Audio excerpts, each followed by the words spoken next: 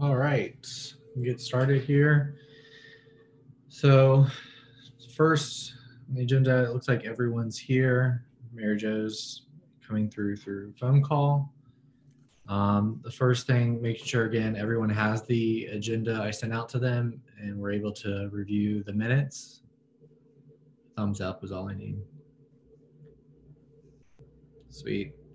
Yeah. And then all right, sweet. Just testing. Can you hear me? Yeah, I can hear you. Okay. Because I'm going to mute me and then I'll come back in. Okay. All right. Thanks.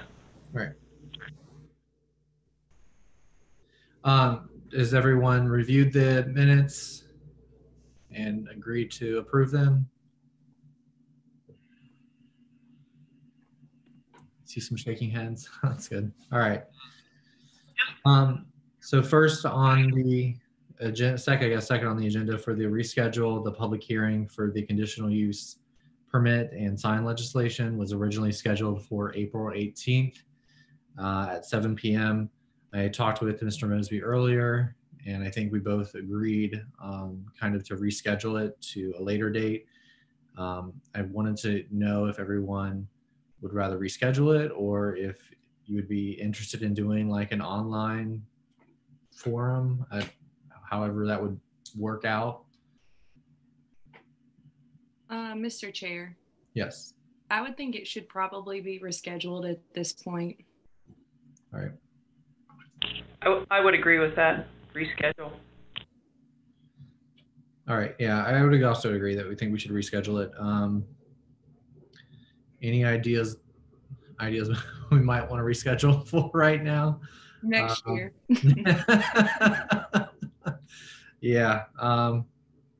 I want to put tentatively maybe June, hopefully, if everything's over by then.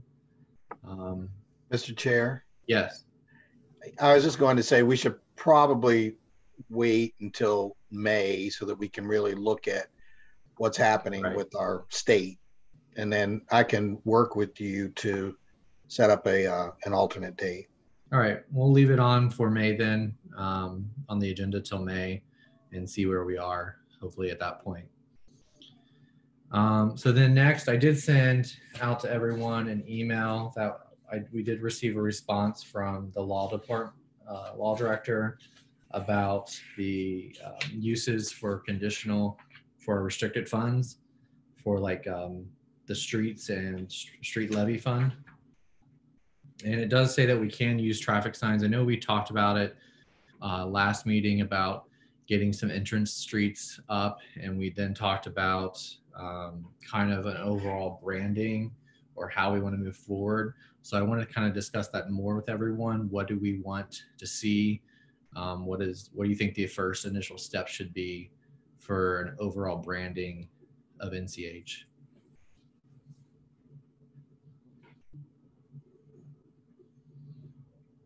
Don't be too fast. No, we're all jumping in here. Well, I think kind of, I guess my thoughts, I'll go first, is I was thinking maybe some sort of task force to kind of, with the administration, mayor, some people from council, and especially, community leaders as well, trying to get an idea of what branding we should have. Any input from administration? Sure, for my 2 cents worth, but I do think, honestly, one of the most important things, even before you get to the step of branding, is to come to a common understanding of mission and purpose. Okay. And I think that really has to be done by council. Council has to be able to provide that. And then once we have that understanding, then the branding will be able to match, why we exist, basically, or what we're trying to accomplish, where we want to go. So for my 2 cents, that's what I would contribute. Okay. Amber, I know that we discussed, I think last year, about the comprehensive annual plan. I don't remember exactly the naming for it. Do you remember where we are at the same place with that? So with the comprehensive plan, last year we did talk about that in depth.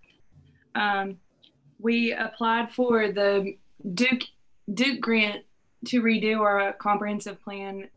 Unfortunately, we didn't get those funds, and so what happened is then Hamilton County stepped in, Brian Wamsley, and said that he would help do the CIC strategic plan as far as businesses and the CIC goes. But our comprehensive plan is something that we definitely need to redo and go through. I think the last one was done in the 80s or no, I guess it was early 2000s maybe. It had to have been early 2000s, like, so. All right. Maybe the next steps then, since we want to get an overall plan, is maybe schedule a working session with everyone here, and then invite other members of council to come and just start hammering through it to make sure we can finish it. So I know that's something we would, we thought we could get to last year, but never got to it. Mr. Yeah.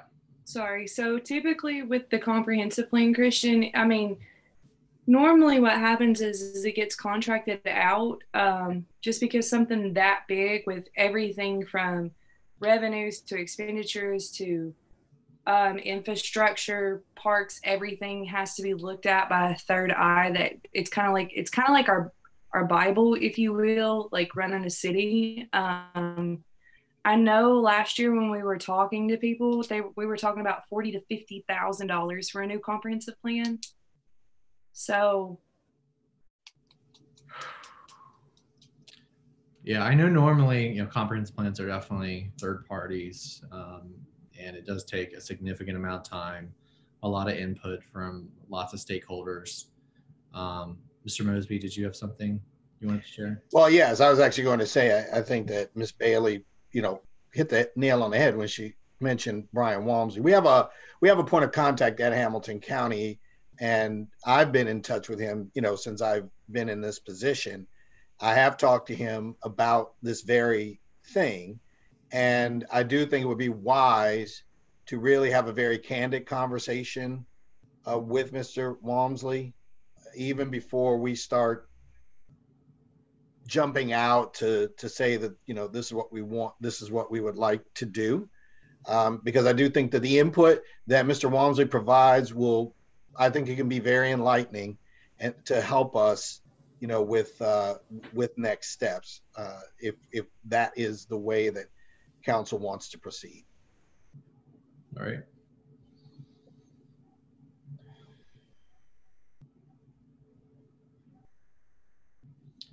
All right. I mean, I'm cool with that. I think I can reach out to him and we can try to sit down and get him maybe either at a next meeting or just through an email chain, just to kind of figure out where the next steps about the comprehensive plan should be.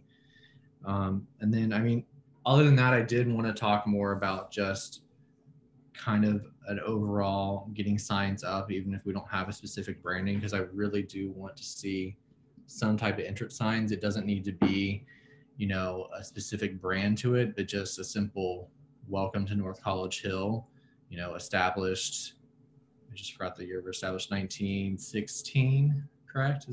Correct me if I'm wrong, anyone? It became incorporated in 1916, yes. Yeah. 1941, it became a city. Yeah, so established 1916. Something just simple like that, just a welcome sign so that we actually can just start making us having a name as you drive through, so people know that they're entering a different municipality. So that is something that I do want to see. And Mr. Mosby, I'd like to see, if you could bring us something, a quote, a bid or something showing us those. So now that we know we can use street funds for these, I'd like to see some type of movement on getting some, signage up. Yeah, I can do that. I guess the only thing, I don't disagree with that. I think my only concern would be right now is, as far as us using our funds and where we are in particular with this coronavirus, and if council says that that's a priority, then absolutely. But I do want to make sure that at least right now we are taking care of the highest priorities, as far as our budget is concerned. That's another discussion that we can have in the finance committee meeting, but that's the only caution that I would bring to that. Yeah, I'm not saying that I close. want to spend money now. I would just want to know what the cost would be, I guess, if Right. we move forward. Mr. Chair, Yes. but given that these are special funds that we can use, I don't think that we can alleviate very much from our general fund to funnel these through these. So Yeah, I mean, like I said, I'm not disagreeing with you, Amber, because I know it is, it's restricted funds. So I do think there's a possibility we use it. I just want to know how much it would really cost for us to put some signs up. If it's $1,000, is that something that we think is worth it? If it's $10,000, definitely want to reconsider how much some signage would be. Yeah, it won't be 10,000. I'll assure you. Yeah, that was an exaggeration. I would hope well, not. Well, Mr. Chair, I mean, we can get some real fancy signs like Green Township. So. Yeah, I do know somebody that has one of those. And Miss Mary Jo, you know what I'm talking about? Those cool like signs, the digital signs that scroll across. Like I do know someone who has one of those for sale for cheap. So, just saying. What size is it? Huh? What size is it? What size is the sign, I think, is what she's asking. Yeah. roughly I'm gonna go with 3 foot by 5 foot. Yeah, something about that size. Yeah, they tried to. We talked about secondary entrances as well, of maybe like a 12 inches by 12 inches, something like that. On like, what did we say? Yeah. Well, I think we talked about approximately 6 entry points. Yeah.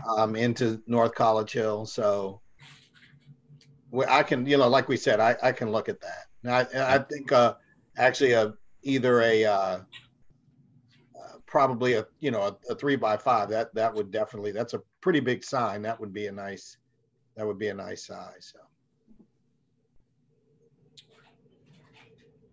All right, I think that kind of hits that point pretty well. Any other discussion, comments?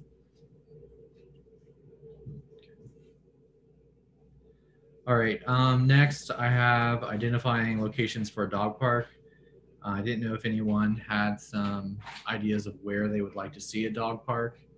Again, just kind of limiting the conversation. Oh, hold on here, my computer's like going really dark. Kind of limit the conversation to just ideas, not talking about funding or anything like that right now. Just kind of, if you wanted to place a dog park somewhere, where would you want to see it in NCH?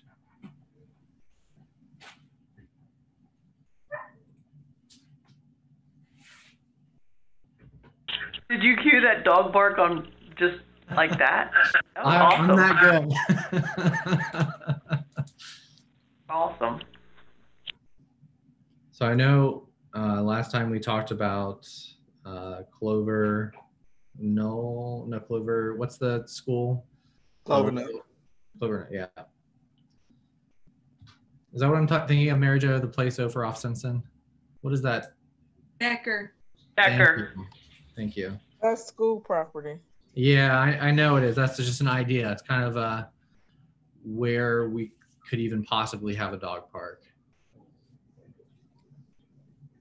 What about the other half of Betts? Veterans Park. So you're talking about on the other side? Yeah, the one side we have like the playground area and then we have that green space right there. What about in that green space? I know it, but that's really at a dip though, isn't it? Like. Yeah, I mean, that would be considered like, I think we were talking about last time, like one of those micro dog parks. So, and that's definitely doable. There's just different challenges with it, with micro dog parks instead of having like an acre or so of land for another size. What about behind the city center? I don't know. Mr. Mosby, comments on having a dog park back there? Well, I mean, directly behind the city center, of course, is our property. But then right next to that, of course, is Clovernook Center for the Blind property. Yeah.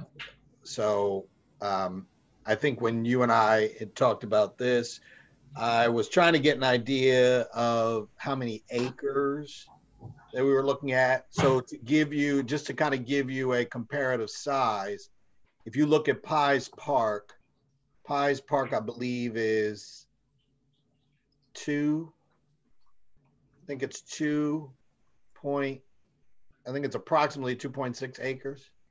Okay.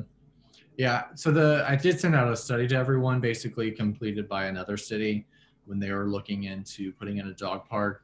And they came up with basically a good sized dog park is anywhere between 1 to 5 acres of land. That was their minimum recommendation, to have like a larger sized dog park. But there was discussion, like I said, of these micro dog parks less than basically half an acre and as small as a quarter of an acre. So, if you're looking at a quarter acre size, that would probably be about the size of that piece of land where Veterans Park is on the other side of it. So there's different challenges there. The other thing you have to think about is making sure that there's water for dogs, there's parking that's available, or the main concerns with it. Mary Jo, you made it in. I don't know if I can hear you. I don't know where mute is.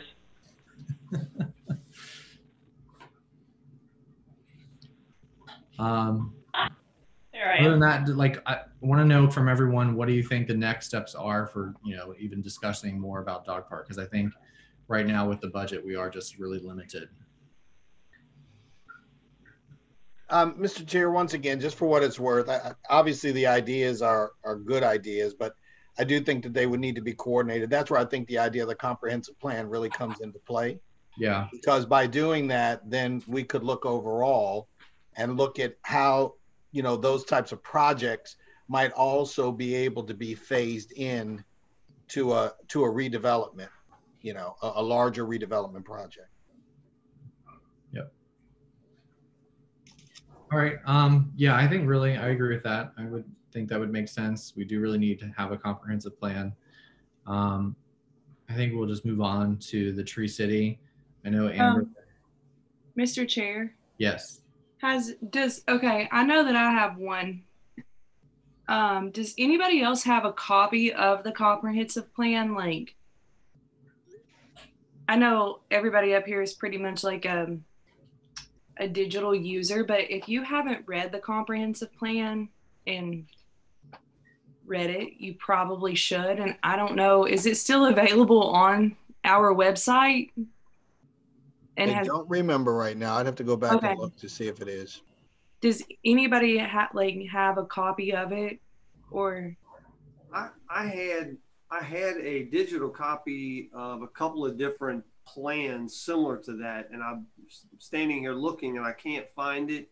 I'll continue to look and see what I have if I can find something, but I'm not sure at this point. Oh, and yes, we do have one in the office to answer Ms. Bailey's question. So we do have one in the office. Yeah, it's a pretty thick copy. Yes, it is. Yeah. I know what.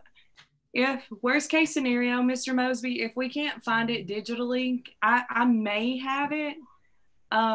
Does anybody want a copy of it to read it? I mean, so I'll take a copy, definitely. Okay. I would like a because it kind of copy as well. I'm just, is there any way you can scan the copy that you have? It's like when I say Bible, I know that's offensive, but it's like in paper terms, like it's literally everything. I mean, there is a lot of, Miss Mary Jo, fluff in our current comprehensive plan, but it is everything from demographics to future plans. Like it's like a novel. But Are you saying we don't have a scanner? No, we have a scanner. It would just take a little time to get it in, but Okay. I suppose we could certainly do that. And then, once we get that finished, it would be able to be available, in a digital format. But it'll take a little while to get it done. And multiple emails, because again, it won't fit into one PDF by any means. All right. Anything else? All right. So the next is the Tree City USA. I believe after talking with Amber and looking up, it looks like we meet all the requirements except for a couple things that we need to pass along to become a Tree City USA. We do meet the minimum amount of per capita spending on trees with our most recent budget that has passed. I believe the next portion, Amber, would be the tree board. Yes, we need to create a tree board. Based off of the Arbor Day Foundation and Tree Board website, there is no minimum amount of members that I can see that has to be on said tree board, but we do have to create a tree board. So, and I believe there's legislation already on their website, correct, to do all of this. Yeah, there's literally a copy and paste ordinance. It's just the only thing that that we're going to have to fill in is how many members and how do they get on said tree board. Is there any takers on who we should put on the tree board or who should be a part of it?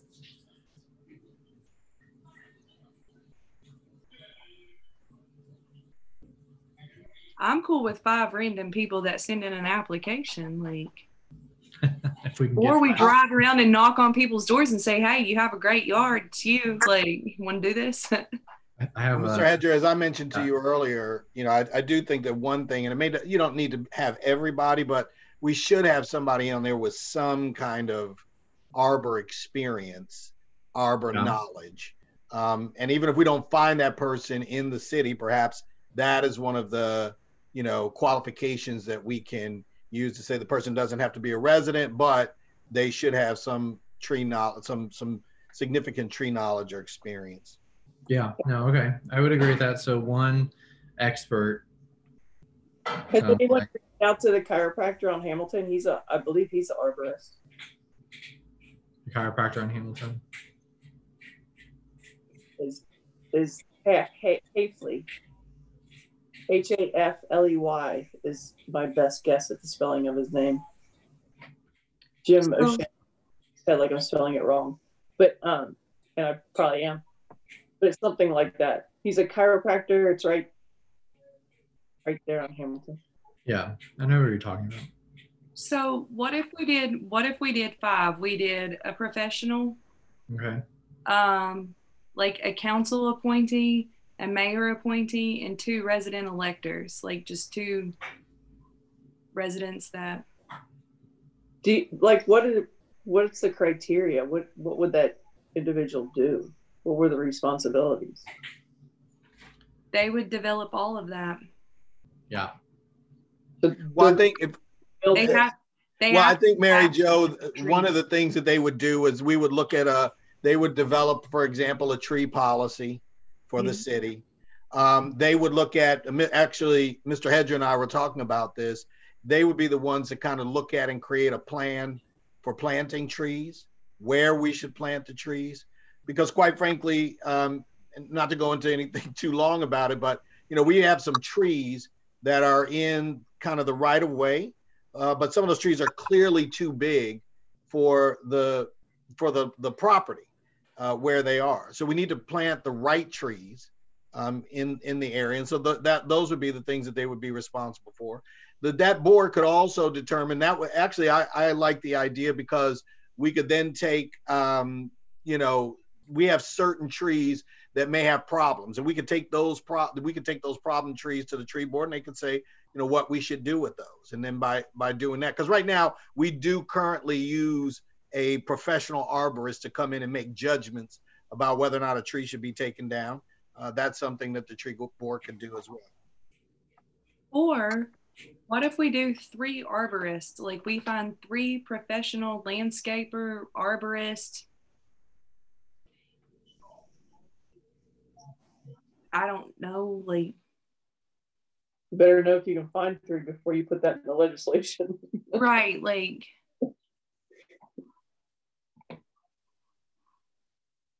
I think another good idea would be also to maybe reach out to the horticulture program at UC at DAP. I know several of the students who actually went there. So that would probably be a good idea. So And then maybe we could also talk to be honest with you, we might also be able to talk to Parks and Recreation at the city of Cincinnati, the park board, because we might be able to get some recommendations from there as well. All right, so I heard definitely we want experts. So definitely at least one expert, a council appointing and mayor appointing, and 2 resident elects. Do we want to, and then Amber, I know you just said 3 experts. Is there any opinion on who? Just trying to create a board with odd numbers. So, I mean, I like the first plan. I think that would work. Maybe 1 expert. Just, maybe 1 to 2, maybe 2 experts. So there's some difference in opinions.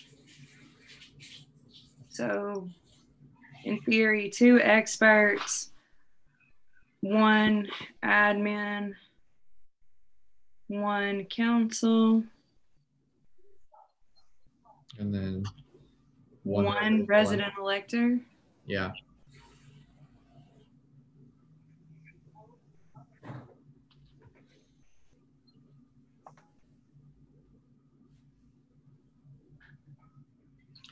All right, I can work on getting the ordinance, making sure that it's filled in, basically, and sending that over to everyone, and then also to Dieters. And then we can, if anyone knows anyone that they might think would be good for this, please send them my information so we can, get that ball rolling. Other than that, Amber, is there anything else I'm missing on this? Yeah, we need a proclamation. Yeah, I know there's that portion still left. So yeah, I guess I'll email everybody the proclamation, and then of course we have to pay the membership fee. But how much is that? I have to look at the website. Less than 100? Maybe I can tell you in just a second. I don't remember. It's not that bad though.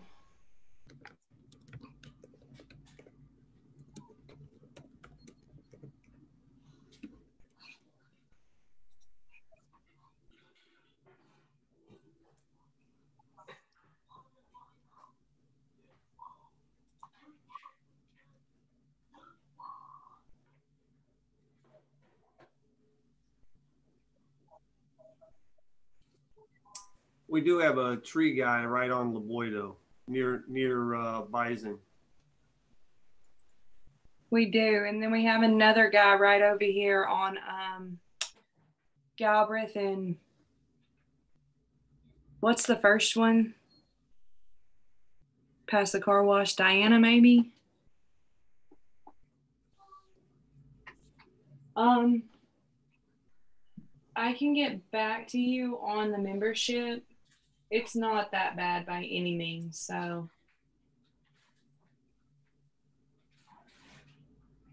I think we also have to have a budget worksheet too. We do, but I think that I think we're good with that. Yeah, well, it has to be filled out, but I can work on that. It's not an issue. Extrapolate, yeah. You got that. Trying to find it.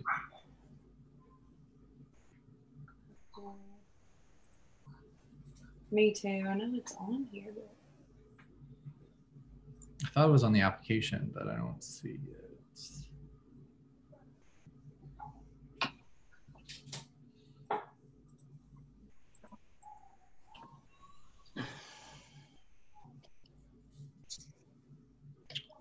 Yeah, I don't see it either. So I think we'll just get back to it, and I'll get that information to everyone.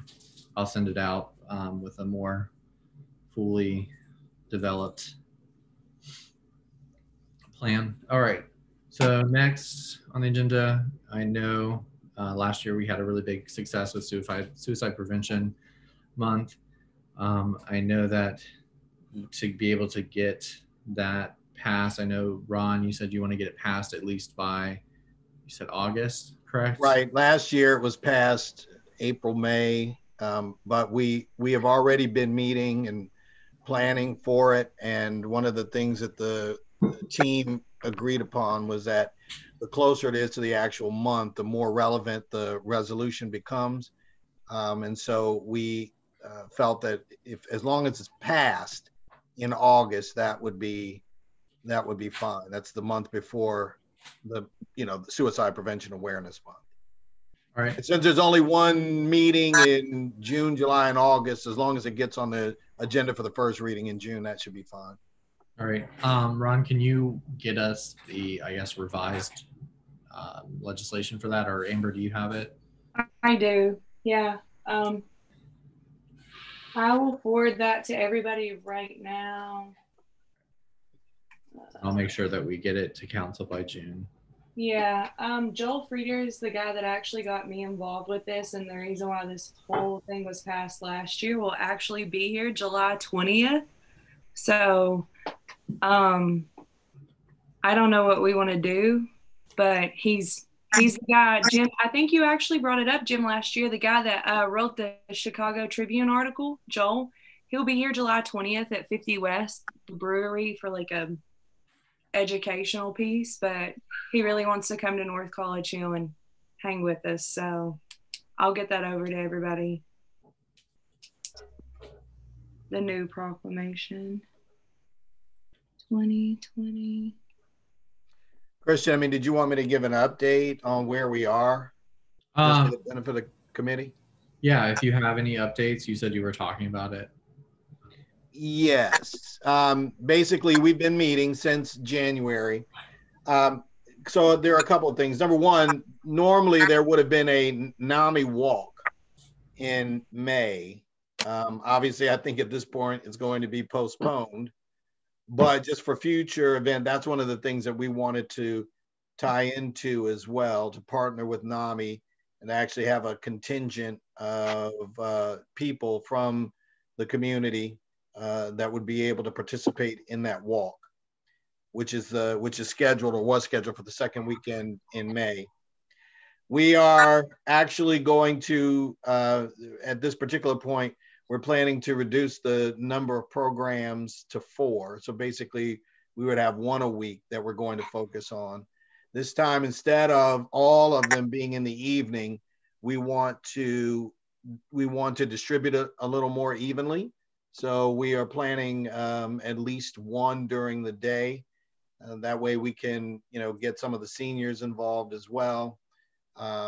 So we do have, and then the other thing is I've already reached out to our surrounding communities and let those administrators know they've been on board as far as supporting us. And then we're also, I think we're trying to get more of the word out to the churches as well. So I'm hopefully we'll have more churches involved this time around as well. Now, Mr. Mosby, is that similar to the Warrior Run that they have every year in September? Are you familiar with that? I am not, but the NAMI walk is usually scheduled at Sawyer Point. It is pretty much the main fundraiser for NAMI. Okay. And they hold it once a year. But we were talking about initially perhaps having a team with co-captains, one co-captain from the school board, another from council. But obviously this has kind of changed the plans pretty drastically for that. So the Warrior Run is actually an anti-suicide run that they have every year in September. They have a website. I believe that the date for this year is September 26th. And it's a pretty large event. They have one group of people that walk and then another group of people that run and they raise money, that kind of thing. That's something that maybe we can get involved with, Mr. Chair. Sorry. Yeah, I think if we could somehow get that with the suicide prevention. When did you say it was? I'm sorry. It's in September, and they do have a website. It's if you Google Warrior Run, one N as in Nancy, and then the number 5, 1N5. you'll find the website and you can kind of read some more about it. And I know about it because a friend of mine who is currently a judge actually lost his son to suicide a few years ago. So a lot of us last year got involved on his team. And it, was very well attended. So that might be something that, we could become involved with. And hopefully it's far enough away that, all this will, the COVID will not impact that at all. Yeah, hopefully. All right, yeah, I can research that and look into it and see what we could possibly get involved with. I think that's a good idea. Anything else?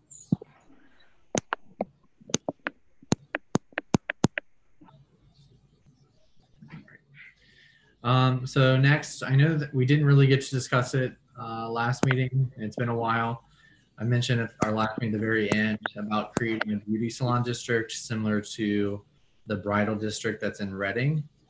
I know there was someone, I can't remember who mentioned something about a task force, and I thought that was a good idea, especially to get the business leaders involved in it, and also having some people from the city also involved. And then Jim, since you're here, someone from the chamber, from the chamber. Yes, the chamber. Thank you. So thinking of a task force, does anybody at first have initial questions about the beauty salon district from what I sent out to everyone? I actually do, Mr. Chair. Yeah. So for a beauty salon district, would the goal be to put all of the beauty salons and those kinds of businesses in the same area, or would it be something different? Well, thankfully, most of them are already in the same area. Most of them are located, on the business district on Galbraith.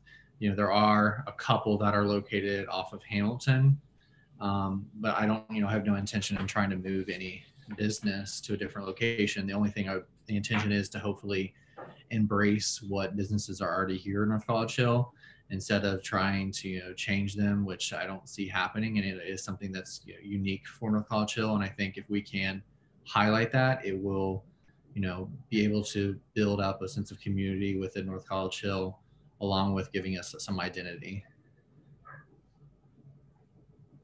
Mr. Chair, were you looking for a specific zone or zoning code for that district? No, I think that would the zoning code, I think, is mostly handled in the conditional use permit that we're holding public hearings for.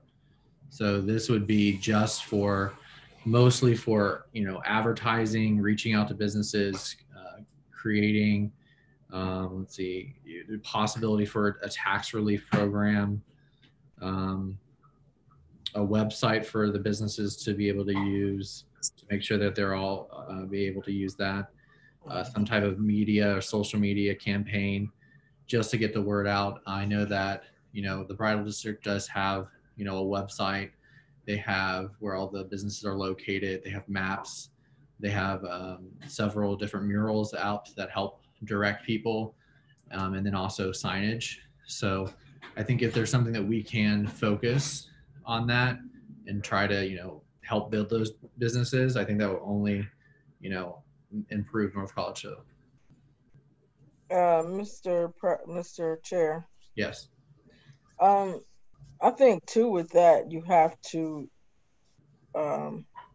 generally people only go to beauticians or barbers that they know, trust. You can do word of mouth, which is good, but I think we need to do some type of something that will draw them here. And even if we campaign, let's say for instance, I'm just throwing this out there, if there were a building or something, we get a beautician or a barber to go in here and say, you're home of the $20 haircut or the $30 wash and dry. All of you may not know, but it can, well, for females, I know it can be really expensive sometimes to get a haircut, to get a trim. So I'm looking more like things, and I think in order to draw it, maybe, I don't know where, if we had somewhere where we can do a hair show. And we talk to those beauticians in our area, and these are the ones who highlight because we want the people to come here. So we get those beauticians and barbers in our area, and we do a hair show.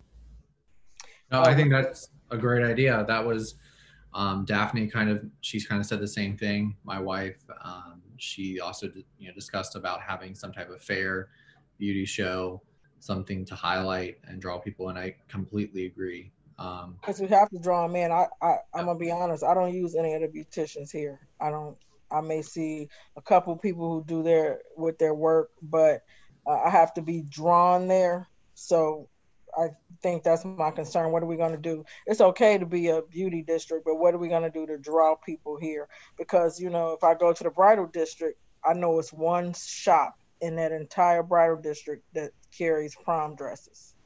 I can't go to any other dress, So what do we do to get him to come here? So if we had a shop to say, we can't make them do it, but I'm thinking we have to draw them in to get people to come. If you just need your hair done, the shop of no wait, no appointment necessary. Well, I think Yeah, no, I agree with you. And unfortunately I don't have a lot of experience with going to beauty salons. So I think you make an excellent point, and I think you'd be great to be involved in the task force. I'm sure you do think that. I'm sure you do. Especially being a woman, and I could be a man and you would say, I think you'd be great. I think you'd be great to do it. I think that's an excellent idea. So I think kind of the next point is just creating some type of task force and some type of meeting system to where we can reach out with the businesses. Kind of be the next step, and I can put together some type of either motion, resolution, whatever you want to do, to create that, so we can move forward, because I think it's a great idea. I think we could really help the businesses that are here. I think that the hair show sounds like a great idea. Yeah, I think now we just need a location.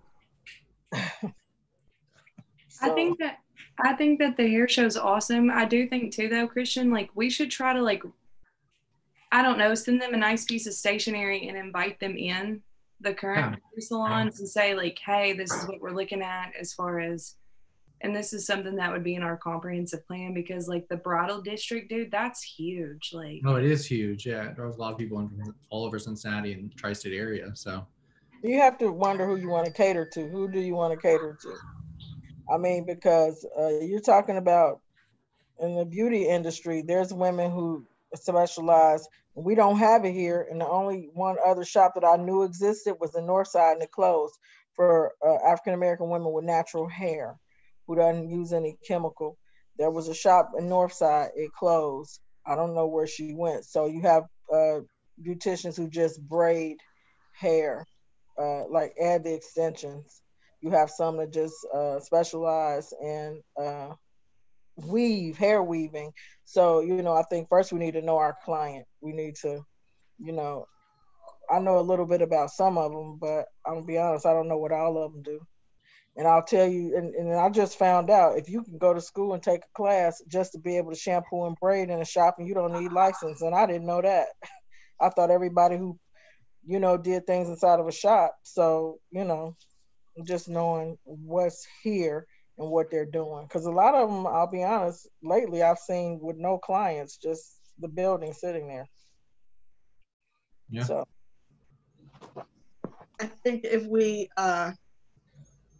do some, reach out to them, I'm sure that they will be very receptive. They would, especially for to something that would draw people in, and I'm also certain that, and I don't know a whole lot about the industry, but I gotta think that if they can do something where they, just to get people in the door to know that they would do a good job, because I'm like the mayor. If I'm not familiar with you, I don't want your hands in my head. So I would want to to, you know, kind of see their work or, you know, see what kind of work they do or something. So, Yeah. you know, So I mean, I definitely get where you guys are all coming from. And I also, from just kind of initial research looking into it, you know, the majority of all the shops had, you know, really good reviews, at least on Google, and a couple other like, I guess, hair salon sites, like hundreds, that all had, you know, lots of reviews, and they were all like 4 to 5 star ratings. So, you know, I think we do have some good shops here located, and some, I think obviously some do better than others. But I agree. I think, you know, reaching out to them is kind of maybe the first step, and seeing what kind of response we get. I can write up some type of letter or stationery, or maybe Ron, if you could write up some type of letter. I don't know who wants to write it up, and, you know, just the first initial step of reaching out. I can help with that, Christian. All right. I don't have a problem helping with that.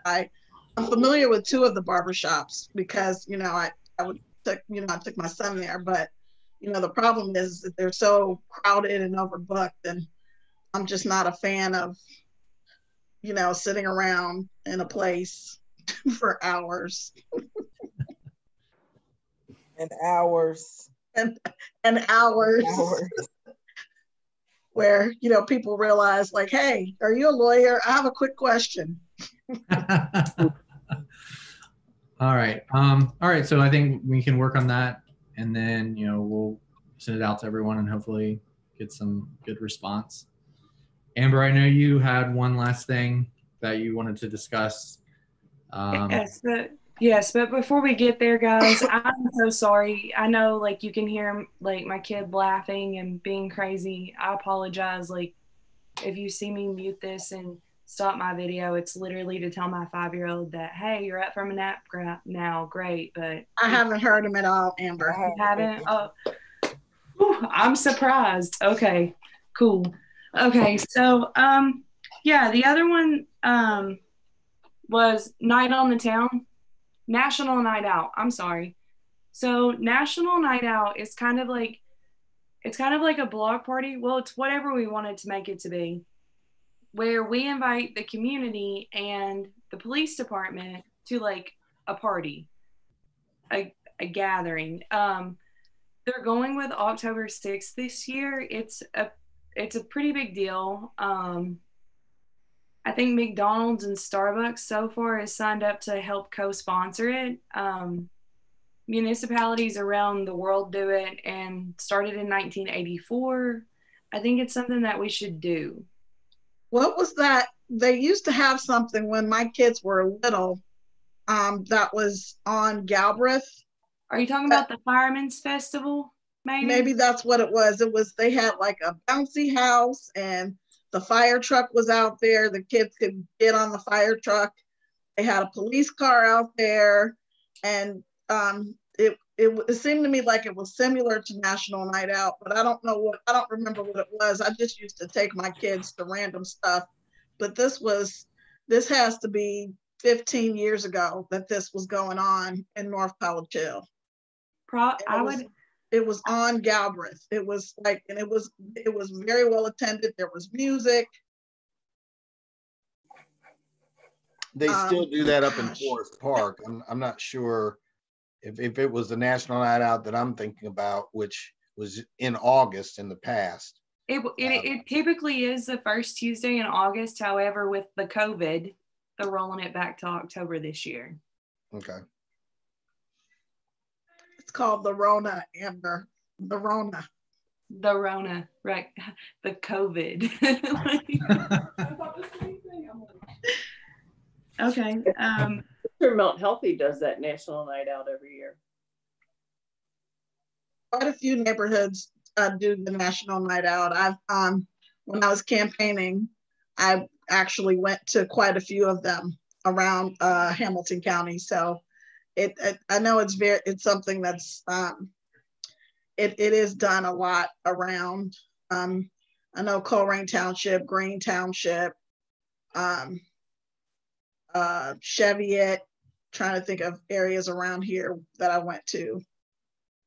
So I guess what would be our to-dos other than advertise for it and say, come on out? So there's an entire planning guide. First of all, we have to get the police officers on board to say yeah, which they would be, of course. After this whole Easter thing, I think they want to be more in the community, and I think it's great. We need to find attractions. We need to find a reason to want people to come there. We need to find a location, possibly shut down a street, parking, see how big we can get it.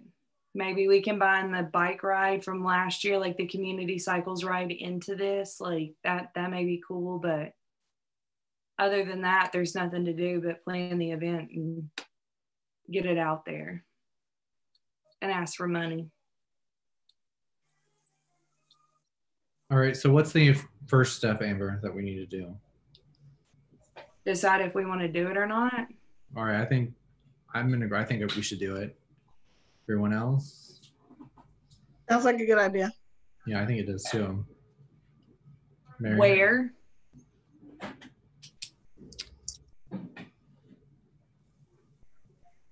I say shut down Galbraith, or let's be feisty and shut down Hamilton. The corner of Hamilton. Hamilton and Galbraith. Oh, that square, that would be great. Let's shut down the corner of Hamilton and Galbraith. Please. I want to do that anyway, so I'm, you know, they can reroute around Bising, and that's just my 2 cents. But you know, the police chief he probably won't issue that. So we should probably do it at the Rose's parking lot, because that's pretty big, obviously. See if we can talk to them about opening that up.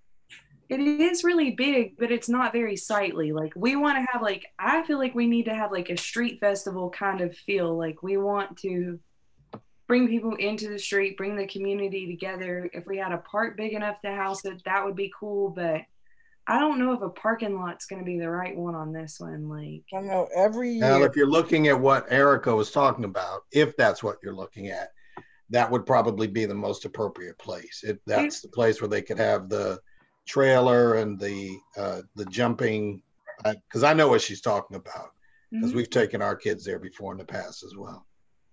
Well, didn't the fire department and maybe the police meet like in Kroger Perkins parking lot in the last couple of years for like a safety services thing? Maybe that whole corner behind Perkins that's part of Kroger, maybe that area back in there, it's right on Hamilton Avenue. Maybe that's an option.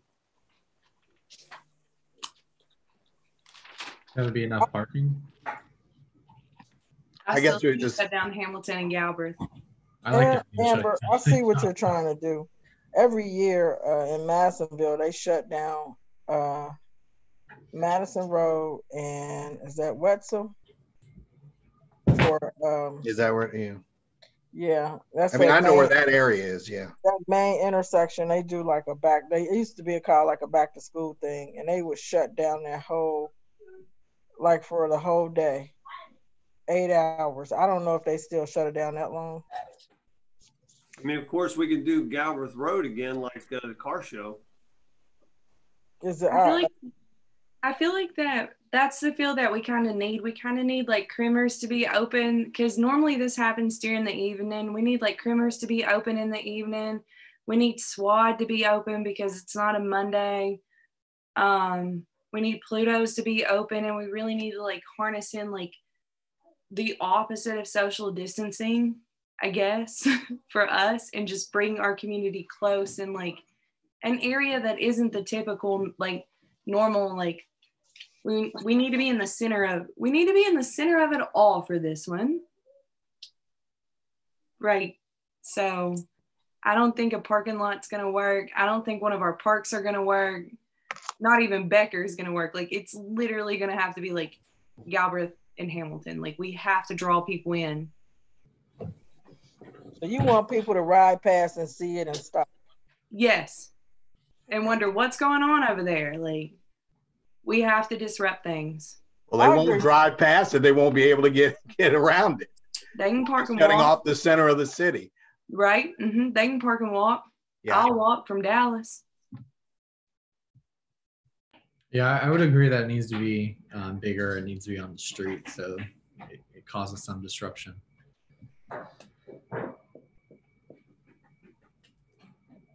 Anything else? So that what, and rather than a location, what do we need to, who do we need to reach out with to? The police department?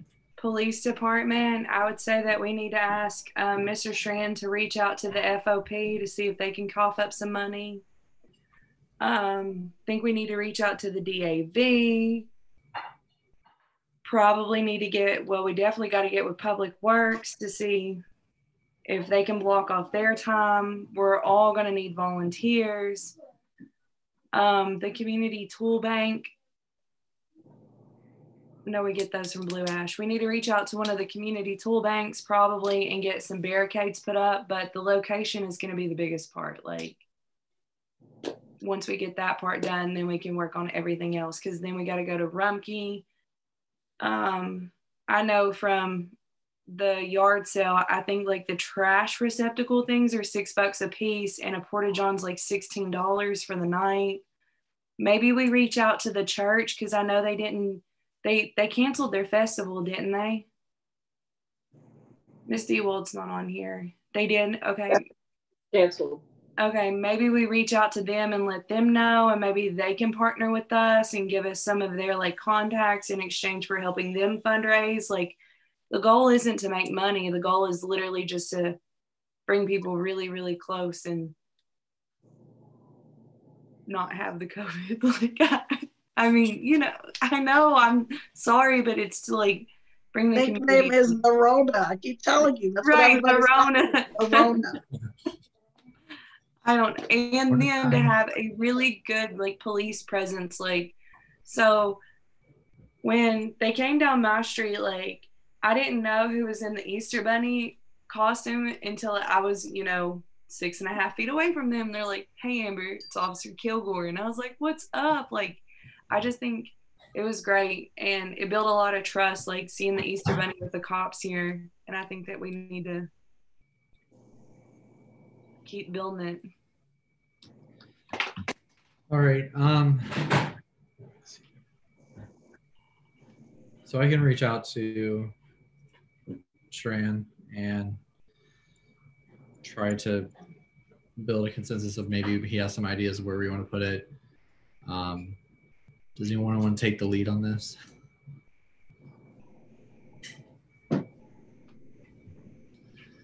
No one wants to raise their hand. It's actually gonna come to administration anyway. So yeah. I'll just, you know, talk to them about it and see what we can do. All right. Thanks, Ron. You're the best, Ron. Yeah. Mr. Chair, I actually have a logistical question. Sure. So do we have to leave this meeting in order to go to the next meeting? How does that work? No, I don't believe so. I think I thought we all decided that we would use the same link to go into the next one, right? Is that?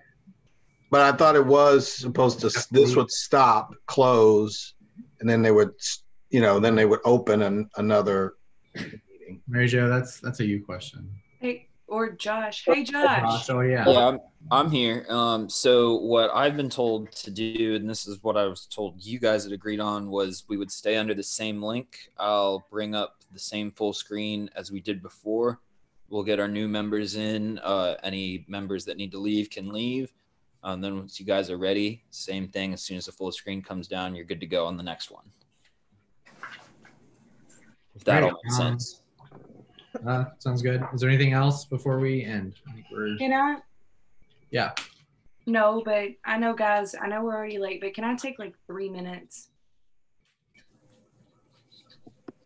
I mean, you're the chair of the next one. So. Thank you. Mr. Josh, can you give me like 3 minutes? Absolutely. Cool. Thank you, guys. Thanks, everyone. Thanks.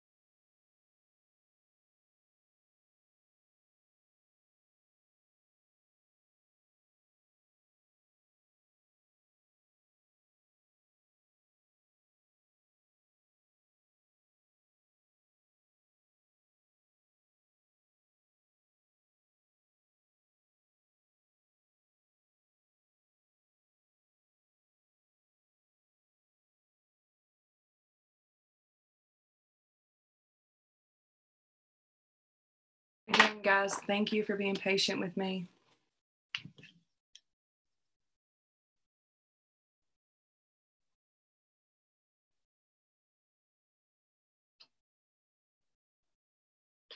Amber, are you ready for me to start this next portion? Yeah, ma'am. All right, I'll bring this full screen down. Once I do, you guys are ready to go.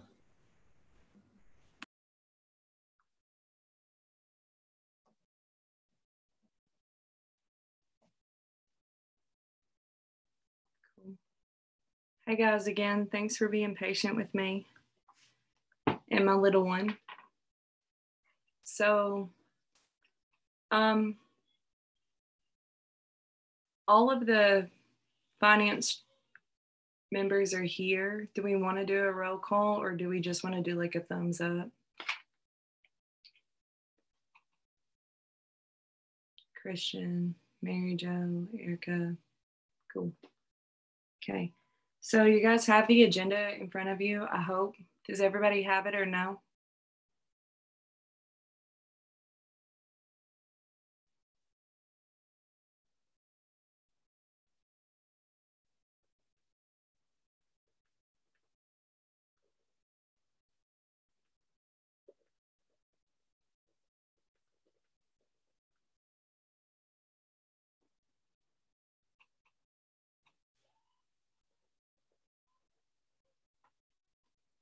You also have minutes from February and March. I know I overwhelmed everyone. I'm sorry.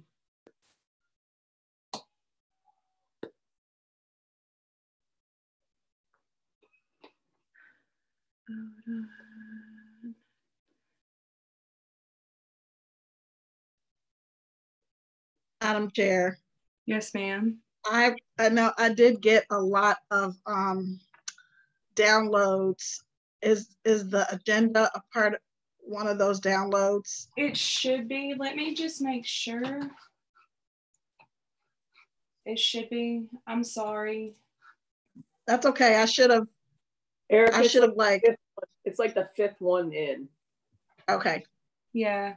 I did them out of order, and that's because I was dragging and dropping as I was going. Like,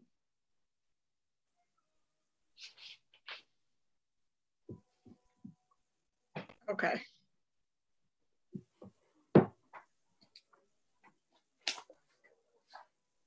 Okay, here we go.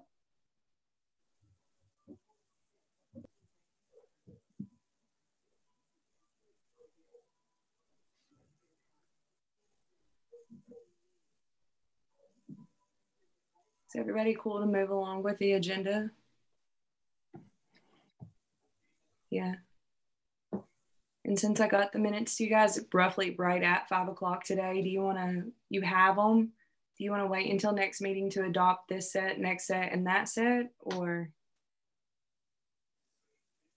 I can tell you, I did not have time to read any of them. I don't know if anybody else did. I didn't. Oh, crummy. I didn't. I had, I guess at the time that I looked earlier, the only one that I saw was for community development. So I just haven't had an opportunity to look at them yet. Yeah. So let's hold off. If you guys are cool with it, let's hold off on the minutes until our next meeting, but you do have a copy of them. Will you guys read over them beforehand? And again, it's my bad. So first on the agenda, we have the Dallas Avenue House, which coincides with the Dallas Avenue resolution. Long story short, it's basically asking and giving permission to Mr. Mosby to reach out to a professional in the real estate realm to get us a fair listing price for the house or a fair selling price for the house and the property. Currently, we're just sitting on the Dallas Avenue house and we have no plans for it. So we either need to sell it or do something.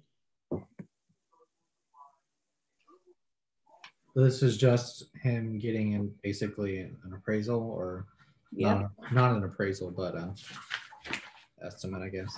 Yep. What's fair? Amber? Yes, sir. Just my 2 cents. And I've mentioned this before, I'm just not a fan of pieces of legislation for something like this. It was kind of thing Mr. Hedger put out once before. To me, it would just make more sense that we did a motion and approval from council, even if we wanted to put it in writing to make it a little more specific or something other than just being in the minutes. But that's the only thing. I just think that we're adding a layer of bureaucracy through legislation when it could simply be a motion.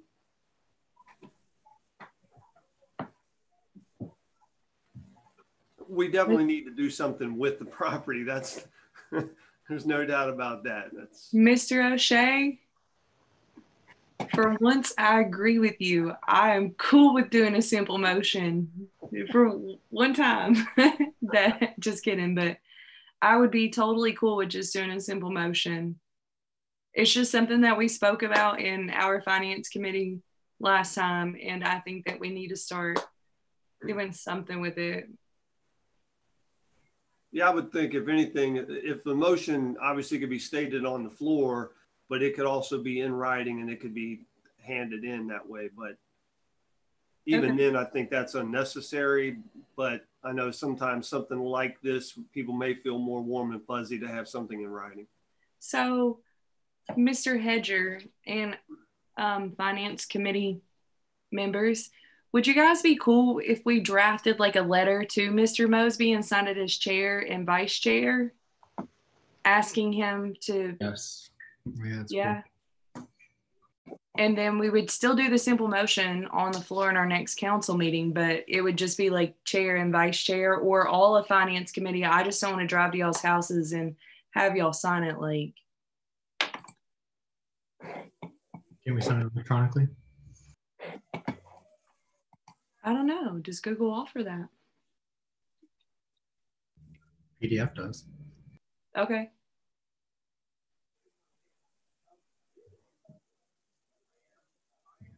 Do you have a scanner?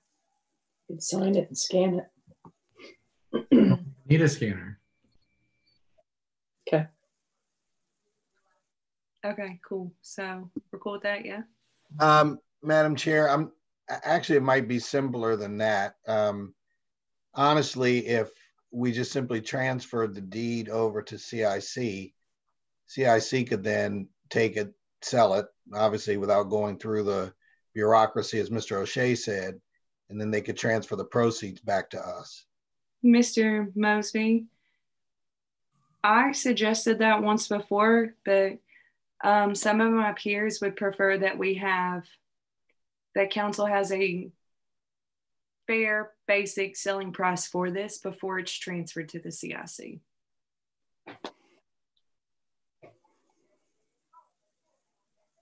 Well, that's kind of the whole point for transferring it to the CIC, because they would, and we actually have a realtor, as you know, that's on the committee, that, the leadership committee there, who could probably, with them, they would be able to set a fair selling price, and they would actually be able to do it without some of the constraints that we as a municipality would have for that.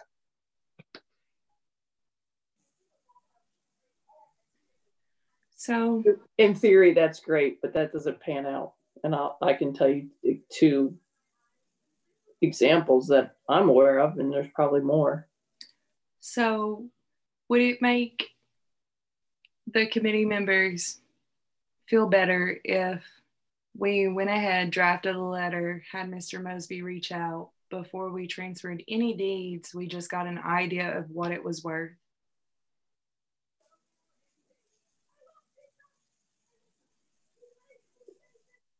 My question would be, what is that obligation to the CIC then? Let's say we find out it's worth $10,000, or we find out it's worth $100,000. How does that information go to the what CIC? that would in the transfer? So I forget the name of it exactly, but we've dealt with it once before as the city, between the school and the school board property and where we are now, the city center and all of that.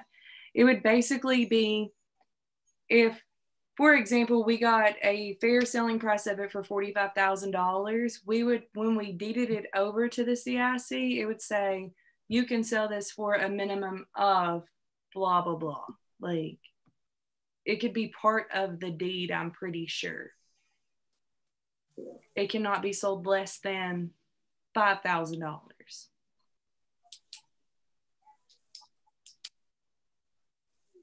Okay. I'm pretty sure, but I'm not a lawyer, so. Right now you're playing one on TV. Dun flaw and order.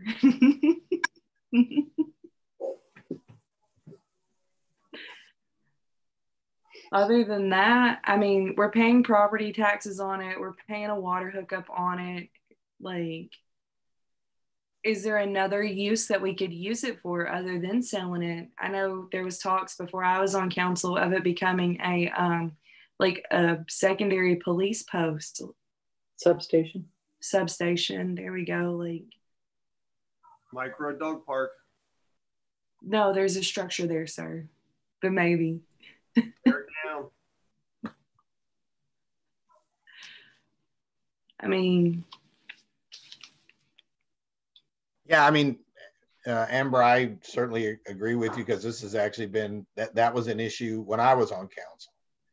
So it still hasn't been resolved as of yet. But the whole purpose of the CIC obviously is to act as an agent for the city. So sure, you know, as Madam Chair had said, conceivably you could say, you know, you could write in an agreement that you want the CIC to sell it for no less than X number of thousands of dollars. That could happen. But I do think that with the CIC, what we have is the ability to allow them to negotiate without having to do things, quote unquote, in public. Obviously, everything that we do would have to be done in public. So they could, you know, negotiate deals or negotiate prices without that requirement. So right. That's why I suggested that. So yes, sir. I think what it is I think that, and I'm not trying to be hateful, but everybody, like, we know that the CIC can do that. Of course, I know the CIC can do that, but I think that there's been a level of distrust between the CIC and the council for quite some time. And I think that this would be a really good way to kind of bring that bond back together and build that trust, is to show that, hey, this is what the house is worth based off of this realtor, professional, whomever, and then we work from there. Because I think that until the council and the CIC works not cohesively in that, like, as far as anything like that goes, just as far as they can trust each other, then we'll get a lot further with both the council and the CIC. But until then, we're not. So I think if Mr. Mosby, if you go out and you get a fair estimate on it, and the council can dictate what kind of deed that they would like to have on it and what kind of clauses they would like to have in there, and the CIC can follow through, because of course the CIC can, then it would build more of a level of trust there. Okay.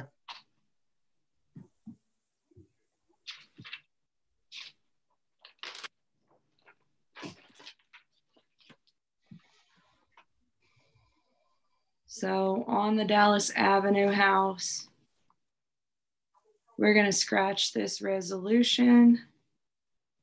I will email all the finance a letter, the finance committee a letter on letterhead asking Mr. Mosby to reach out to a real estate professional, and then we will go from there with the Dallas Avenue house. Yeah.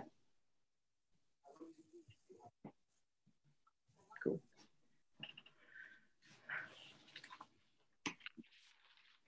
So next we have OWPC legislation.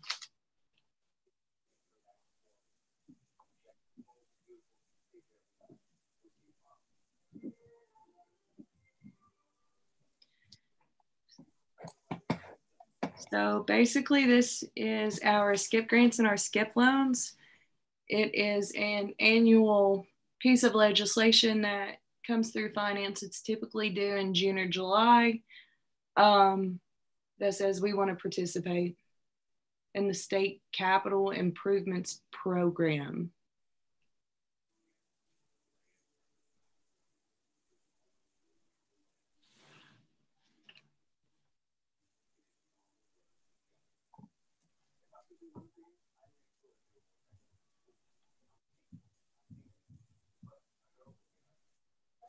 If there's no discussion on this, I would move it to our next council meeting. I'm assuming this is all the same verbiage like from last year, it's just been updated. Yes, ma'am. Okay. Cool. So next one is our ODOT salt contract. Also one that we do annually. This is to participate in the buying of a bulk amount of salt.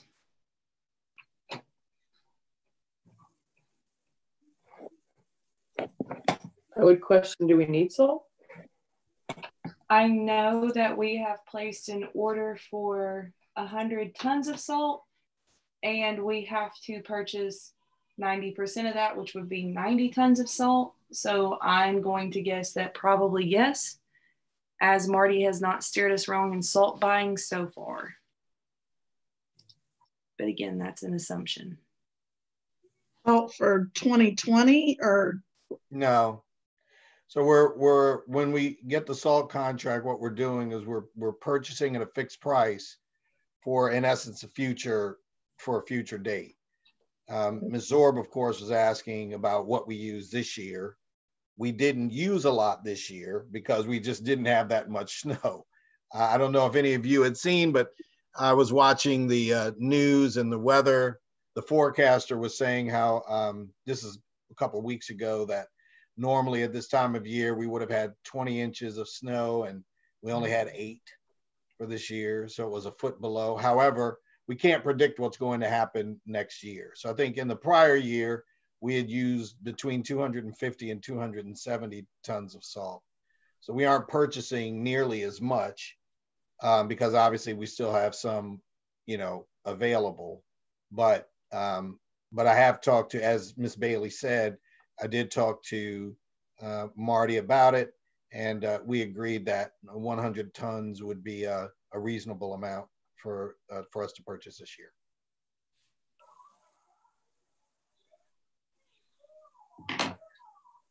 So what happened to the leftover salt? Is that still there? Right, we have some in our storage in our container.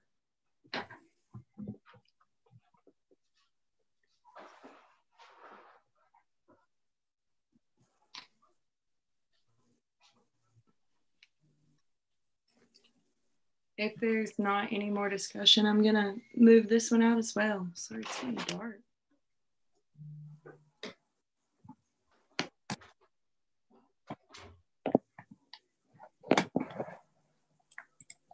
All right, next we have everyone's favorite, the fire equipment fund.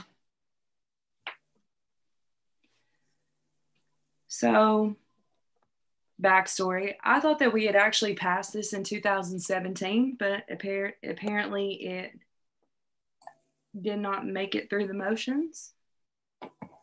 So what I have sent to everyone today is a draft that has been reviewed by the law director at this point, and to protect the funds for the fire equipment fund for just very specified uses.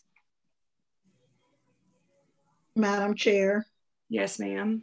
In the what I'm looking at, it says the amendments were not reviewed. So you're saying that the amendments were reviewed by the law director? Yes, ma'am. I was slacking and did not change that today, but yes, ma'am, they were. Okay.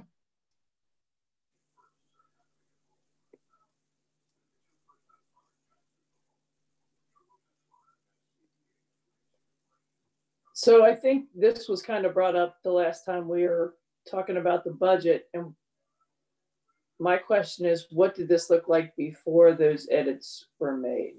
All of the black. So you just added words, you didn't change any previous words? No, ma'am. And if I did, okay, so it. Because that second whereas wouldn't make sense without the red. So some words had to be changed. I did not change any of them at all. Hold on one second.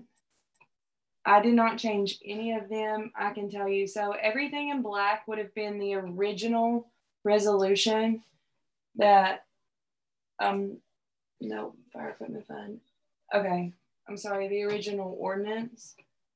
The red would have been, this would have been passed, proposed to voters. Okay, so you're at, where are you?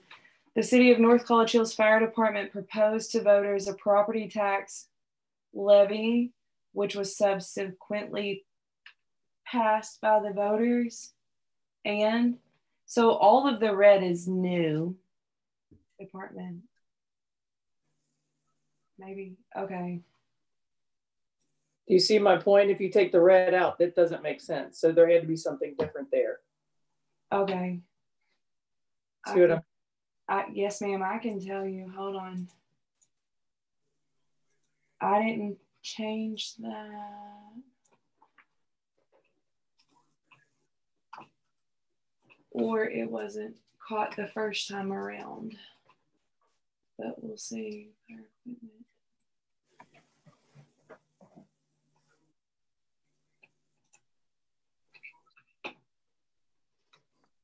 Other than that, I didn't delete anything at all. I only added reasons that the money could be expended for. And Amber, this was the ordinance that Mr. Wallard originally put together, but never made it through, correct? Yes, sir. So really, Mary Jo, I guess to us, this is really just a new ordinance, right? Whatever it said before, in a sense, doesn't really matter. It's a new ordinance that we want to consider to put restrictions on the fire equipment fund. And what's spelled out here are those restrictions. Yes, sir. Yeah, you said this was approved by the law director. He didn't have any corrections to this. There's just a couple of places that. Oh, he told me that there were typos and misspellings, but I didn't go back through it for that because you guys know that I'm horrible at grammar. So, but yes, there are a couple misspellings that I need to go back through. But as far as content goes, the content is correct. Ms. Bailey, does this replace the piece of legislation that was passed? Gosh, I don't remember the year that Ms. Mason came up with.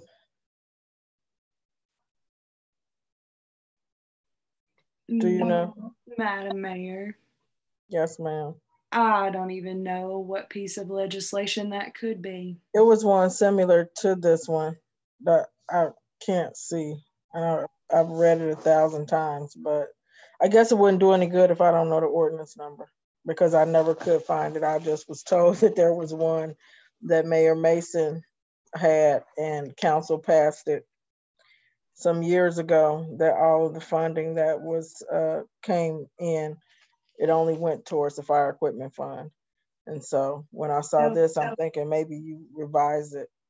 So maybe Maureen pinned the one from 2007. Mm-hmm. Maybe she pinned that one. Did it serve the same purpose as this one? No. Okay.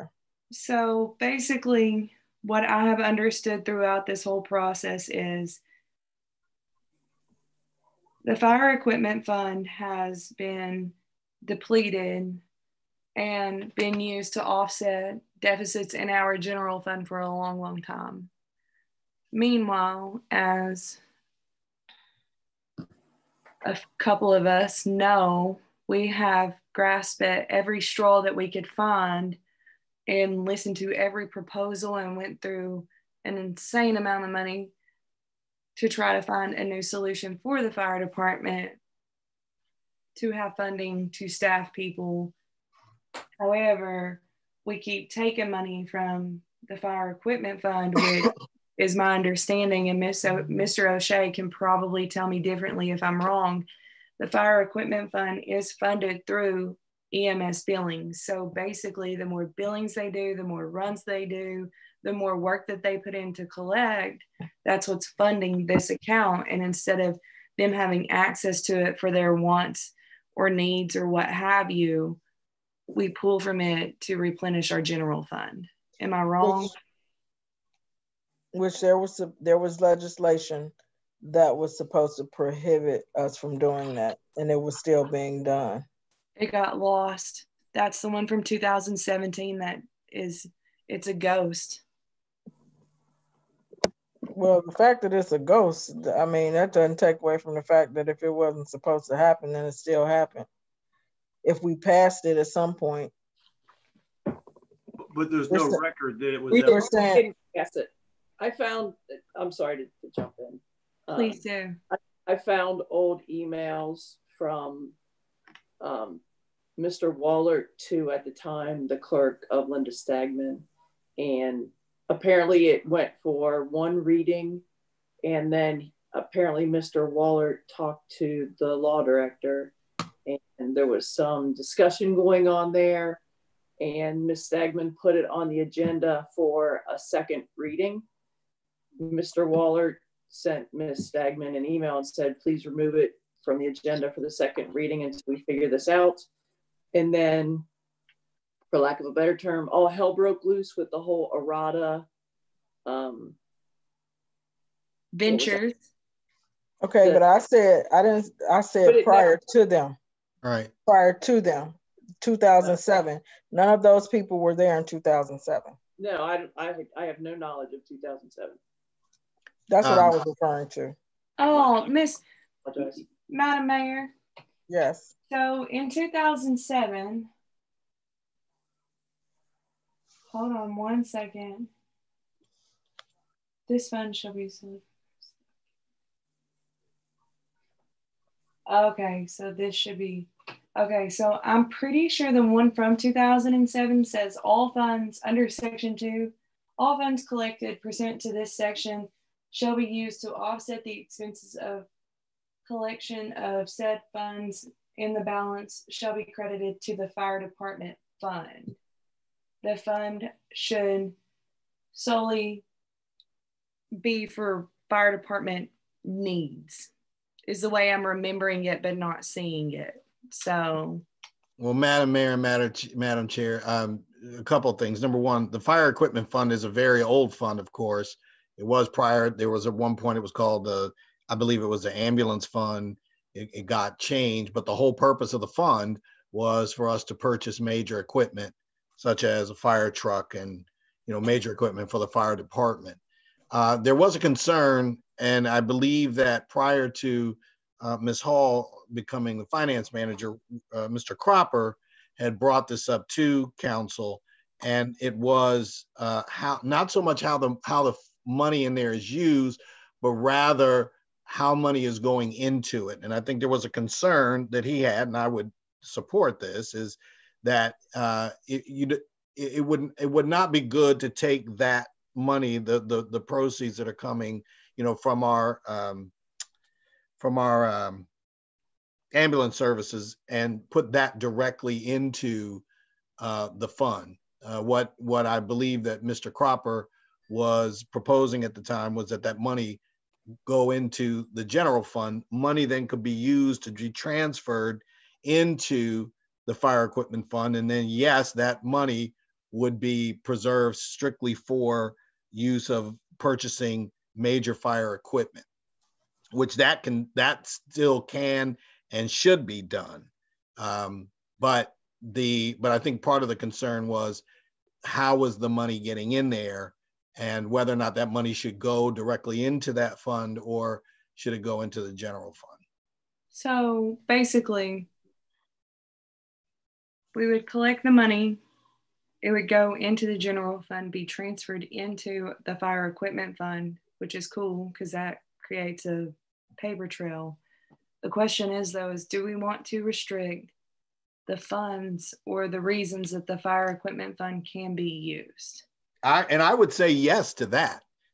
That would be, again, that was the original purpose of creating the fund, was to reserve those funds for, for a major purchase in the fire department. And I don't think there's anything wrong with that. And I do understand that in the past, that monies had been transferred out, as you mentioned, Madam Chair, for uses other than the purchase of major fire equipment. Madam Chair, I guess my issue is still the fact that this piece of legislation is there. So if we're going to reverse how this legislation does it, does your piece of legislation need to say now it goes into the general fund first instead of going into the fire equipment fund first? Because of 2007, it says go into the fire equipment fund and use for that purpose. And now you want it to just go into the general fund, and then we remove it from the general fund. We would have to. I missed something. Where does it say this is going into the general fund? Something that she just. So what Mr. Something she stated. No, so okay, so it's not, Mr. Mosby, and again, correct me if I'm wrong, because I'm actually understanding this. So basically, the money that is collected based off of the billings to the cent would be collected through the general fund, but the money after that would be transferred to the fire equipment fund, dollar for dollar. So those would match, which would clean up the collections rate on, it would clean up the collections process on the fire equipment fund and the EMS billings. The amount of money would still be the same. The accounting process would be a little bit different. So it wouldn't reverse any of that. It's, do we want to restrict these funds to fire equipment, training, capital outlay? The rest of it would still be seamless. So I kind of don't want to get hung up on that, which is really selfish. I'm sorry. But do we want to restrict these funds? Well, I was under the impression when it was originally done that it wasn't even for, you mentioned a couple of things. One of them that you mentioned was training. It was supposed to be for, strictly the purchase of major equipment. And I think that, to your point, that may have been part of the problem of what happened. Mr. Fells did give us a short briefing when Ms. Hall came in to kind of give an overview of that. And I actually did point out, Ms. Bailey, some of the things that you had mentioned, that even though there was an increase due to the fire levy, that what happened was a lot of that was offset by the decrease in the amount of funding that was being dedicated to the fire department from the general fund. And then, as you said, the depletion of the fire equipment fund. So going down to the nuts and bolts of this, I don't know that I agree to the, in section 2, in the red part where it says the capital improvement projects, and I believe there's probably a word missing there because it says to the in regards to the fire station. And I don't know that, I'm still a believer that the building should not depend on the departments. And that goes for the police department too. It's not like Public Works pays for their building improvements out of their budget, and finance doesn't pay for building improvements out of their budget. So why do the police and fire? And I sure don't think it should have to come out of this fund. Quite frankly, we can't take it from the general fund because we're already strapped there. They keep putting off capital improvements to their building because their levy doesn't make enough money to do so. Neither does their general fund contribution because, we cut it year by year. Honestly, we do because we're strapped. But to me, that's the biggest money draw out of this. And that's where this fund is going to get depleted again. From However, projects. However, though, that's up to the fire chief, I guess. You see what I'm saying? Like they keep putting off like key to submit their It would budget. be on the finance director. It would be on the city administrator. It'd be on whoever controls the budget. It wouldn't necessarily be on the fire chief. I disagree with that. Okay, I'm sorry, I stand corrected. However, though, they keep putting off improvements to their buildings because the money is never there. And if we're going to restrict the funds, should we not open it up to the fire department capital improvements, or do you just leave that out completely and then they don't get what they need? They don't get a roof, they don't get an air conditioning, they don't get mold taken out. Like they keep putting that off because they don't have the money to do so. I believe capital outlay is still part of their budget. It doesn't have to come out of the fire equipment fund is all I'm trying to say. It's still in their portion of the budget. It is, but there's no money every year it is until the end of the year when it doesn't happen because they can't afford it. I hear you. So I'm just trying to give them, if we're going to restrict it, let's at least give them the leeway to have a little bit of a nest egg here, like a little bit of escrow basically to fix up what they need to fix up as far as their building goes.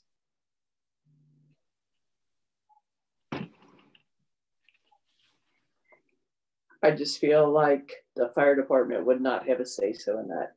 And that's where the money would go. That's my gut feeling. I wonder if we could maybe, what if I ask if we could subsection that one to have like an extra definition that says by request of the fire chief only, or some kind of legal language, I don't know, for building capital. Amber, your house got really dark. I know, I know. I'm gonna move, but then I have to stop the video to move to somewhere that has light. Like I have no natural light here, so. Okay, I'm still here. I'm just moving. You have to turn your lights on. That's what I had to do. But then my neighbors can see in. Hold on.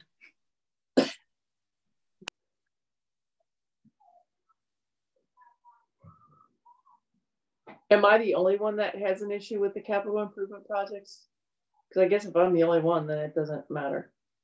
Okay, well, Ms. Zorb, to be quite honest with you, I don't know whether I have an issue with it or not because I just didn't get this information in time enough to really read it and process it. So I'm just, you know, I would like a fair opportunity to look at it and understand what I'm talking about. Sure. So I can't answer that. I don't know whether I have a problem with it or not. All right. Yeah, I do have some concerns with the capital improvement coming out of there. I understand that this gives an opportunity for the city to have access to some funds for capital improvement. So it's kind of a spin, right? It gives opportunity to get access to that fund, but on the reverse, it also provides an opportunity for that fund to be depleted strictly for that purpose, and the main purpose of the fund not have any money to be served. So I can see that. I would say at this point, based on your question, Mary Jo, I would not support the inclusion of capital improvements on there. I would agree that all departments, all city building structures, et cetera, would come from the general fund. But I mean, I don't disagree with either of your points. The only issue is there is no budget money in the general fund to offer capital improvements. So that is a concern. And the longer you hold things off, the more costly they become if we don't have the money in there to fix it. And when the, fund you see for the fire equipment is going up by $60,000 a year, however great that is for to buy equipment, but if we can't put a roof over the the fire department to house the equipment, how effective overall is that? That's just my general thinking. Is I get that I would like to see a capital improvement project. I don't think it should come out of a special fund, but what do we do when we do need to make those choices? Where does the money come from? Madam Chair. I don't know if she's back yet. Yeah, I don't think she's back. What I was gonna say is, as a part of public safety, my plan was to try to put something on the ballot for the fire department this year, since the other, I guess that joint thing didn't pass. So my goal was to try to put something together. I obviously don't have that information ready for today, but I was, my goal was to have it ready for a public safety meeting in a couple of weeks. So I'm hoping that I'll have that done and ready to go, and maybe, that'll help with some of this discussion. I just don't, again, I just don't know enough about this right now to be able to. Yeah, Ms. Underwood, I definitely empathize with you in this case. I think, I'm reminded of a very wise saying: if you don't know the purpose of a thing, you'll abuse it. And so if we don't know the purpose of the fire equipment fund, it'll be abused. And I do think that it ought to be a fund which was, if it's going to be done, that it was a fund that was initially created for the purpose of accumulating funds in order to make major purchases for fire equipment. We all know that, basically the two biggest services that we provide for the city are police and fire. And so, they make up well over 60% of our budget. And if you then factor in the restricted funds through the levies, it's over 80% of our budget. Mr. Mosby? Yes. So the original piece of legislation does not say for the purpose of making purchases, equipment, liens, leases for major equipment for the fire department. It actually just says for the fire department. And that's where the transfer was coming out of. So then in 2017, Mr. Waller proposed the ghost piece, as I call it now, that this fund could only be used for repairs, maintenance, leases, and purchasing major equipment. So right now it's really loosely written that basically all of this money can be transferred out for salaries, dispatch fees, all of the above, but in its essence, it's called a fire equipment fund. Right, but I'm actually talking about well before that. This is a fund that was established long time ago, over 30 years ago. Right. And at the time, it was an ambulance fund, and that was really the purpose for it originally. And then you are correct, it got broadened basically to provide for other major purchases, such as, a fire truck, a ladder. And all I'm saying is, council obviously has to decide. Again, I would certainly be in agreement with having a fund that would be restricted to the use of making major purchases for the fire department. Unfortunately, we have Ms. Hall on as well. So, if that is a recommendation that comes out of the finance committee, that would be fine. And I do think that it should not be used to cover, as you pointed out, other expenses such as salaries and, some of the other things, training, that kind of thing. So do we want to sleep on this one until our next meeting? Personally, I would like to. I just need to understand kind of what we're dealing with so that I can effectively have input on this. Everyone else cool to sleep on it till our next meeting? Cool. Okay, so next one, we can probably run through these maybe a little quick, maybe not, but so bag tax. I know I brought this up a while ago. This is literally disposable bag tax for all of those plastic bags that everyone sees everywhere. Mr. Hedger was working on a piece and we kind of combined the two. Basically, 10 cents a bag in North College Hill, 5 cents goes to, is it 5 and 5 or 7 and 3? Anyhow, a portion of the proceeds from said tax goes to the retailer. The other portion comes to us. There is no minimum square footage set on this one right now.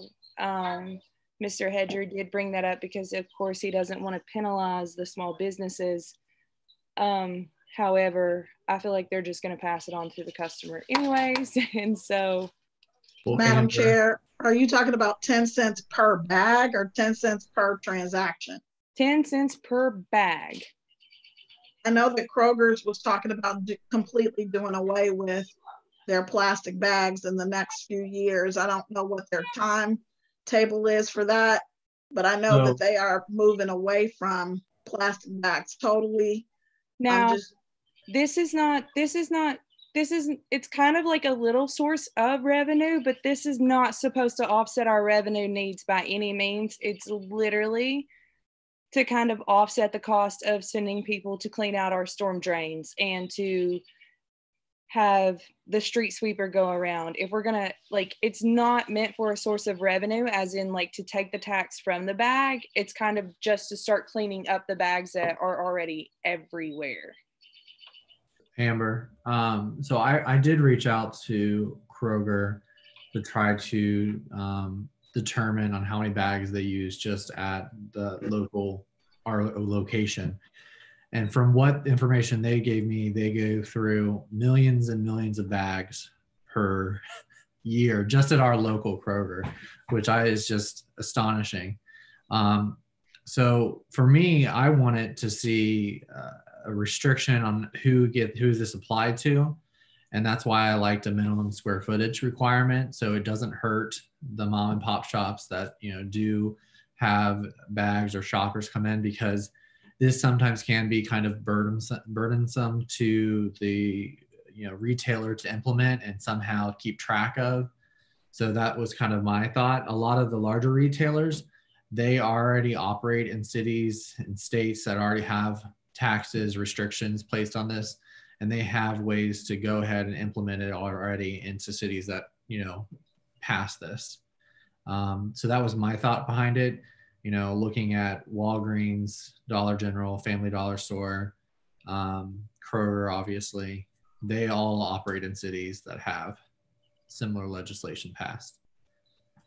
My only concern about this, Madam Chair, Mr. Hedger, is if you do a Google map search for the North College Hill Kroger and the Finneytown Kroger, they are equidistant from my house. And if I know that I'm paying an extra 10 cents to my grocery bill per bag, if I go to North College Hill Kroger versus the same distance to Finneytown Kroger, I'm just gonna go to Finneytown Kroger. So with that being said though, if you knew that you were paying 10 cents per bag in taxes, but 5 cents of that was going back to clean up all of the litter and to plant stuff and to make the city look awesome, the city that you live in, would you not spare the 10 cents? 10 cents per bag? Mm-hmm. Sometimes, depending on who does my bagging, I might have 30 bags.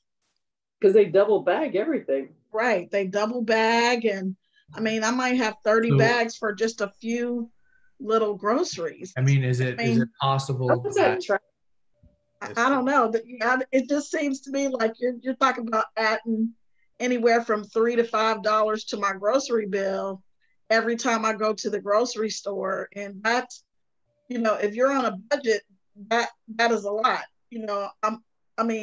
I'm not rolling like that, so I'm not gonna lie to you. I'm not rolling like that where I can just throw out an extra $5 every time. The other grocery option is, store. Erica, this doesn't tax people if you use a paper bag. So you still have the option to use a paper bag for free, and you still have the option to bring a reusable bag. And I was somewhat behind the idea of also help using these funds to help purchase reusable bags and give them out to people.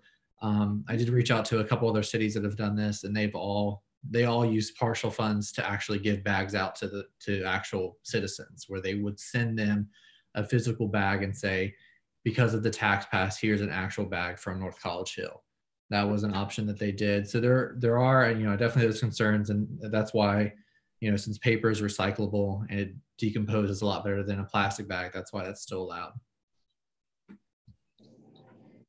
And also, is there some way we can enforce, because a lot of times, going down Hamilton Avenue, there are people who are driving through our city throwing trash out the window.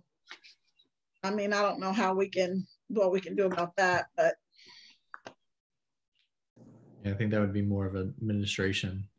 I have asked that question multiple times, and the only way that we can do it is literally if people take a video of them throwing it out, so that way the police can see it and have evidence of them doing so. Like, yeah, you can say that, hey, that silver Altima with ZZZZZZZ just threw out a bunch of garbage, but they don't really have a leg to stand on.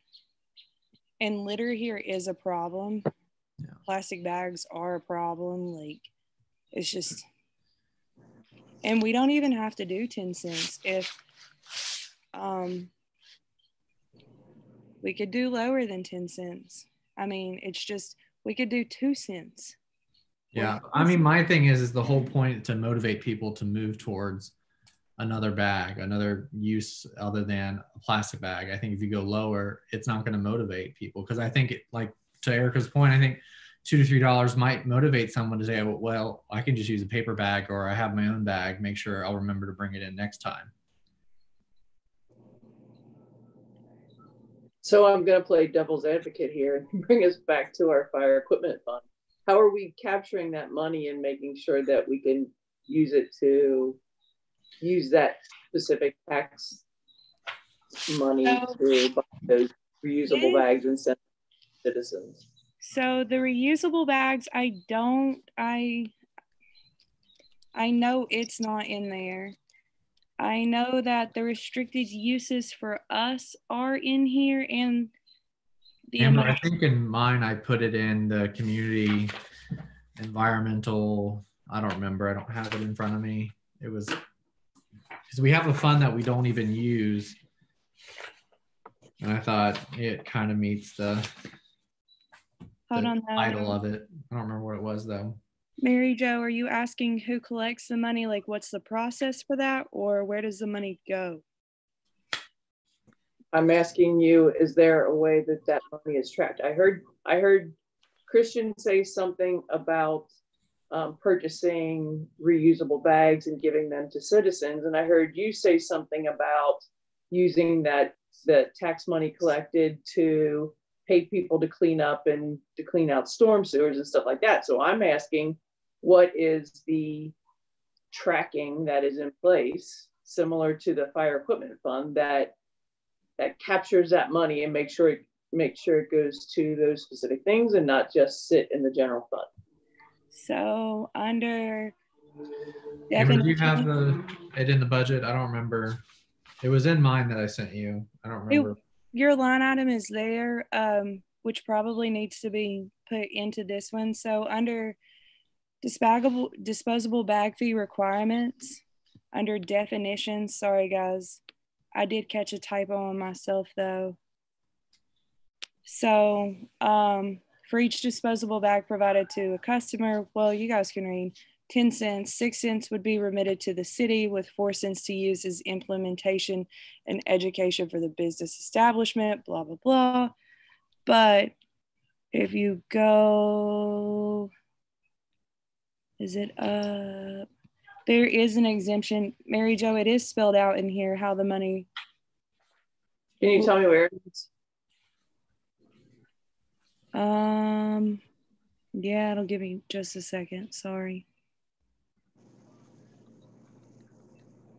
Now the reusable bag part is not in here, but could be added in here, as well as the square footage. It just hasn't been done yet. If I understood Mary Jo's question, and Mary Jo, you can correct me, but I think you were asking basically how it would be captured and then how it would be accounted for in our budget. Exactly. Okay. So Right. what would have to happen, of course, is that we would work then with Rita, and there would be a, they would account for a special, basically it becomes a special revenue from those particular businesses or establishments. So when they filed, they would file with Rita. Rita would then take that money once they collected, it would be collected into our general fund. And actually, I think later on, Ms. Hall might be able to expound on this as well. But then obviously we would have to take it and put it into, our special fund, whatever that fund would be. That the council would say, okay, we want this money to go into this particular fund. If it's in, I think I heard Mr. Hedger talk about an environmental fund. If that is something that, council wanted to do, then it would be appropriated there, or, another fund. So excuse me. So it comes in, and then we would obviously have to, put it into that. Yeah. I guess I would anticipate it being within this document so that it's all in one centralized location. So you would prefer to see it, sorry, and I know it's dark again. You would prefer to see it that the whole collection process with Rita, like how businesses already file taxes is within the city, you would like to see that spelled out in here. I don't know that I need the Rita part, but if you wanted to go to a certain line item, then it should go to that line item. Okay, cool. Did you, maybe I'm wrong. Huh? Amber, in your legislation, did you put in here how the collection process works? I don't know, because I know in mine I had it more detailed, or I guess I don't know, detailed on that portion. I did, yes. I left out the part about Rita, and the bag tax is really, the uses are really general. Sorry, that's under section 1. And that is for offsetting the costs associating with disposable bags to pay litigation, that part. Yeah, that part. Did you have an enforcement section? I'm sorry, I haven't read your schooling. I do. All right. And like an auditing section as well? Yes, sir, pretty sure. So. Madam Chair. Yes, ma'am. I would submit that we just haven't had enough time to review this before we send this to the council floor. And can we just sure. Yeah. This is the first time you guys are seeing it. So it's kind of just like an introduction to say, hey, here it is, like pick it apart. And then maybe we can kind of table it for until the next meeting to give everybody an opportunity to read it very carefully, and even maybe suggest if there's any suggestions for changes or edits or whatever that is, we can send those to you. For sure. Yep.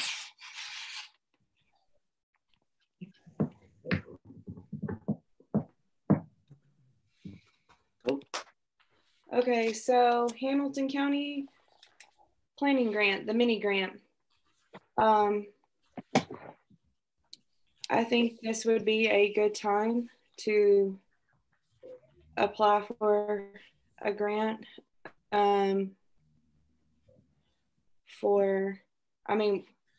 given the fact that we just talked about our comprehensive plan, let's throw that out there. Like, it's not up to us to decide.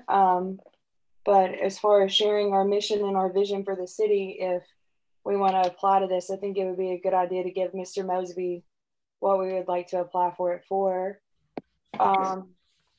We could apply for it for a Parks and Recreation plan, a strategic plan based on the beauty area in North College Hill, or conditional use permits, business districts, bars.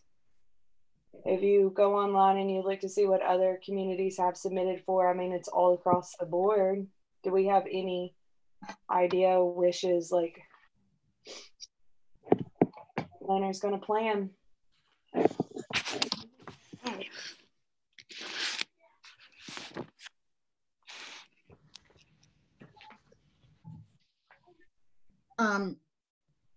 Madam Chair, who actually writes this grant? So this, well, right now it would be up to administration to write the grant.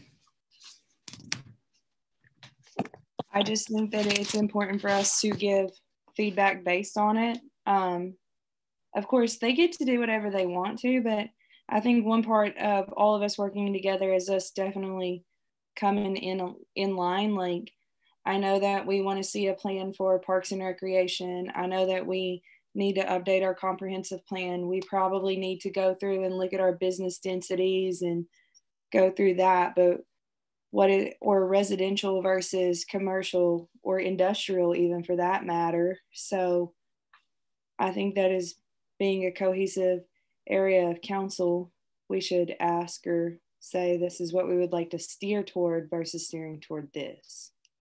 Well, we just talked about a lot of different ideas in the committee meeting before this. Can we use any of this for a dog park or a Frisbee golf park, or? This is just for a plan. So this grant money this time is just for a plan centered around what? And we're playing around a beauty district. Okay. I mean, if we're going forward with that, why not use somebody else's money to do it? I like that. I like it. I mean, Mr. Mosby, did you guys, or Madam Mayor, or Mr. Mosby, did you guys have any ideas of writing for this, or like, are we stepping on your toes, I guess? Well, I think I better defer to the mayor on this. Can you repeat your question? I was looking up something on the internet. I'm sorry. You're good. So we know that we can't write for the grant. Mm-hmm. But are we stepping on toes if we ask that we write that the grant be written for planning and research of a beauty district for North College Hill? I don't think you're stepping on toes. But in all fairness, we want to make sure that it covers everything that both parties are interested in. Okay. Or all parties. Cool. I have a question for administration. Ron or Tracy, I know that we appropriated money for grant writing. Has there been any movement on that at all? Actually, no, not as of yet. All right, thank you. Cool. So salary ordinance, I don't have anything yet, but I'm waiting. Rental registration. So for this one, what Christian and I have been discussing is raising the fee, but taking half of the new proceeds and starting a homeowners, home buyers down payment grant assistance program in North College Hill. So the fee currently is $50 per property to register that you have a rental property in North College Hill, whether it be residential or commercial, based on the parameters. We're looking at $150 per property, increasing the fines for those who just don't register, and then taking half of the proceeds from that and starting a down payment assistant grant for home buyers in North College Hill. Not first time home buyers, just home buyers in North College Hill. Yeah. Sounds like a great idea. So the fines and the fees in raising this would not happen this year. Of course, it would be effective January 1 of next year, which would give us plenty of time to alert everyone. But then on a general fund side of this, we're going to see, what was it, a 25% increase, Christian? Yeah. You're the numbers person. Yeah, it was about a 25% increase to our current revenue just for the general fund. And that gives us I think it was around 45,000 or so to help for new home buyers. And I think it gives us plenty of time to actually model that program out and reach out to other municipalities that have similar programs, so that we can get a running program up to actually help, many families, buy a house in North College Hill. So the only thing that we've talked about outside of that is we've talked about an up to match amount, and has to be a primary place of residency for at least 5 years. So of course, all of that is subject to change in any legislation or board or whatever comes out of this, but that's the only thing that we've talked about, that you will live here and we will match you, and we're not doing like income barriers or any of that, but somebody's going to have to fill those applications. But I think we think it's a small step into bringing homeowners in and then converting renters into homeowners. And so I talked with my mom some, and she's in mortgage. She's been in mortgage for about 25 years. Programs like these, are extremely beneficial to get people to move in, and they help people quickly get a house. And usually, most of the time the funds become available like by March or so. It's like they have an open window and they're gone by April, May usually. So it really does help get people into a city, and it helps, people find out, especially people who already currently live in North College Hill and know about this. They can take advantage of it if they just need to help get that first initial down payment, or aren't quite there, but just need a little bit of a, push up. So. And then on top of that, you add in our CRA and our CRA, because the whole city is a community reinvestment area, and they can be reimbursed for any improvements that they do over like a 10-year abatement. So I think it's an aggressive move. It's going to piss a lot of landlords off, but I mean, it's aggressive, man. Like a lot. So you're basically saying that you're looking at tripling the fees that they're paying right now? Absolutely.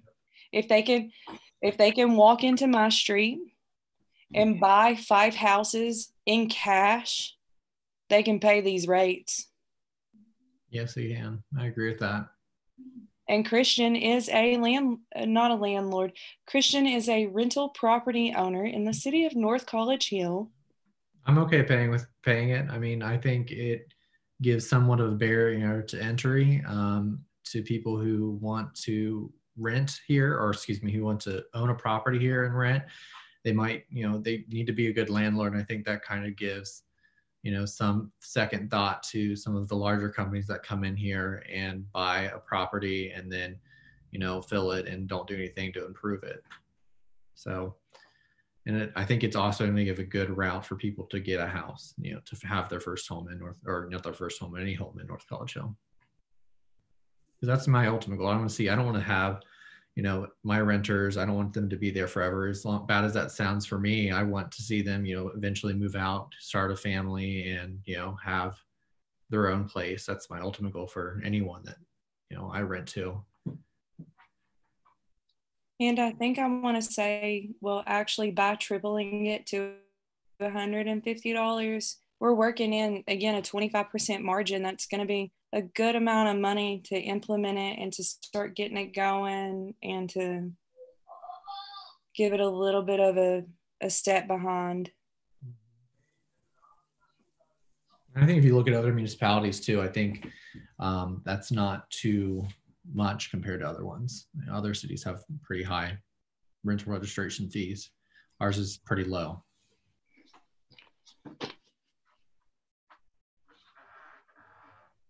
How did you come up with that number? And I mean, why isn't it higher? It seems like it would be a little higher. I think, when we were looking at it, I think we were just looking for, a good increase to the general fund amount, and also a good increase, a good amount for, a first-time home buyer program. So, I mean, for when I was looking at, when I was initially researching this a while ago, other cities have a lot higher fees, 100, 125. So I think 150 seems reasonable compared to other cities around us. So yeah, and currently right now we're getting roughly 30,000. So we would roughly be looking at $90,000 before any fees or fines if we just flattened out to where we are now. Yeah. And you know, that opens up $45,000. And I was telling Christian, even on a high end at $5,000 in a down payment match, that's 8 families a year. Yeah, and I don't even think we really need to do 5,000. I think that's because you can get, you know, a home in North Cottrell pretty affordably. And, you know, you don't, most home, if you're buying even if FHA or even a traditional mortgage, you don't need to put 20% down. You only really have to put around, you know, 3.5 or 5% down. So reasonably, you know, most people can get away with putting in North Cottrell at least, you know, $5,000, maybe $6,000 down. So if we match up to half of that, say 3,000, I think that's get people a house. Is there like another penalty if they're late or if they don't pay?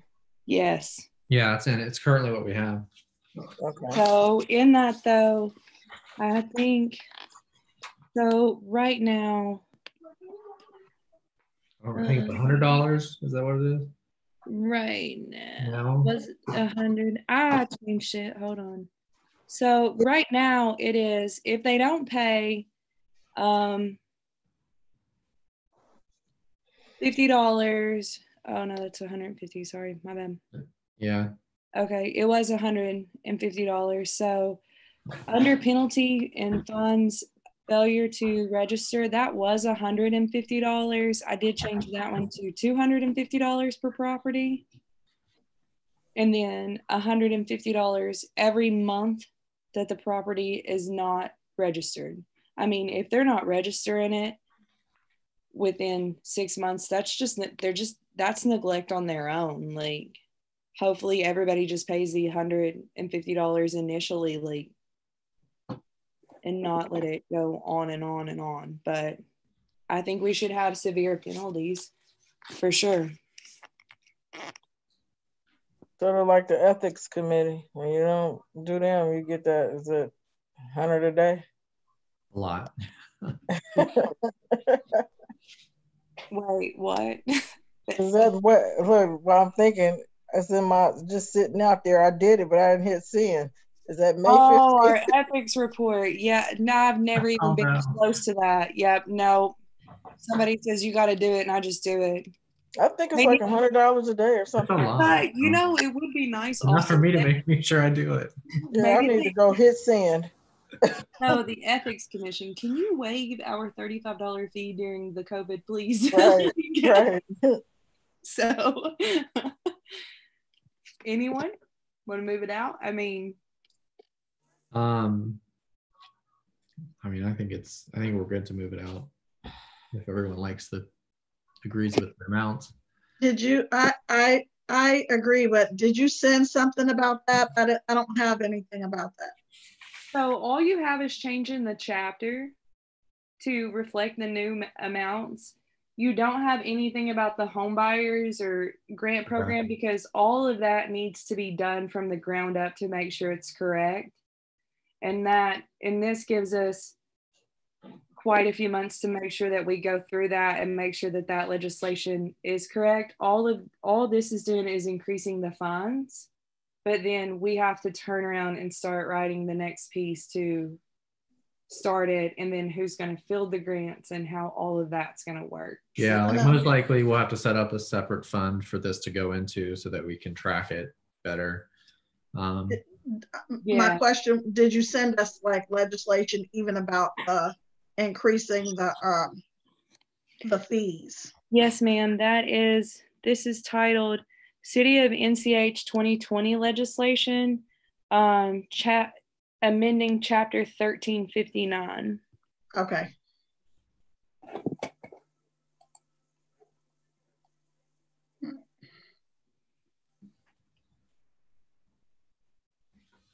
Okay, so I'm in my memory. I know because this was recently changed because it used to be like $10. It was recently changed. But I think we did like there was a big rigmarole, and there was a Mhm. meeting with was that out because we wanted to be nice, or was that a legal requirement that we had a public hearing and all that? Oh no, my buddy Matt Wallard invited them, the Realtors Association. So that was just okay. So we don't have to do anything where I'm going with that. We can just. I can check. I'll double and triple check before I do bring it out. I will do that for a public hearing on it. I don't think that was a requirement, no, but we were being nice, and it was a big rigmarole. It was a thing. Oh, there was. Yeah, I remember that one. And then we changed it yet again to include commercial businesses, because at the time I said, why are we just charging residential businesses? Let's charge commercial businesses to see if we can't weed out some of the commercial owners in North College Hill that aren't using their buildings but renting them out. And so then we amended it again to add commercial. Amber, you got real muffled.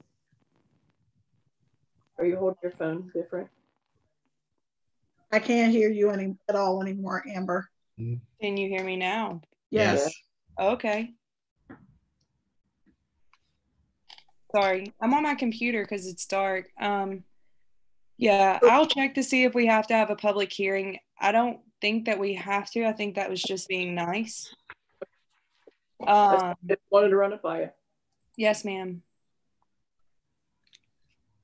So are we to additional discussion? We are. What do you got? Well, since Ms. Hall is on here, I was wondering if she has had any chance. I heard some snippet somewhere during one of these COVID meetings that there was some money out there for municipalities that were getting less revenue during this time. So I didn't know if she had heard any of that, or if she was looking into any of that, or if anybody has any input. I heard that too. Because we're talking about the beauty district, and all of those places are closed down. They're not making any revenue. So we know our revenue is going down, was already hurting. So I didn't know if there was any type of recouping any of that loss. As of right now, I don't know if you can hear me. This is Ari. Yes. Okay. Yeah. As of right now, I don't think that there is anything as far as reimbursing lost revenue. Ron and I have been talking about FEMA reimbursing expenditure items from our public safety, and potentially the state also reimbursing some of those expenditure items, but we are looking into that. We did receive a stimulus payment from HHS. That is not a like a reimbursement, but it is a stimulus that went out to the cities. It went to the states, but then the states dispersed it to the cities based on population size. So I can speak from the city of Cincinnati. We also received the HSS payment just the other day, or was that today? I'm not sure. But for the municipalities to get reimbursed for any type of expenses, it had to be a certain amount of population, and even the city of Cincinnati doesn't meet it because technically they only have 300,000. I believe it was a 500,000 threshold. It is a 500,000 threshold. However, the county is receiving reimbursement of upwards of $4.5 billion, I think. I did ask if we should write some kind of letter to the county showing our support that gets evenly divided among municipalities, but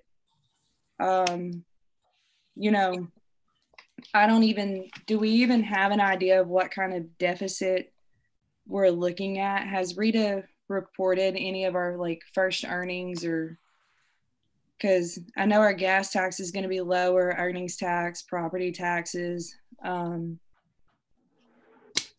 Do we have any idea of what we're collecting at right now?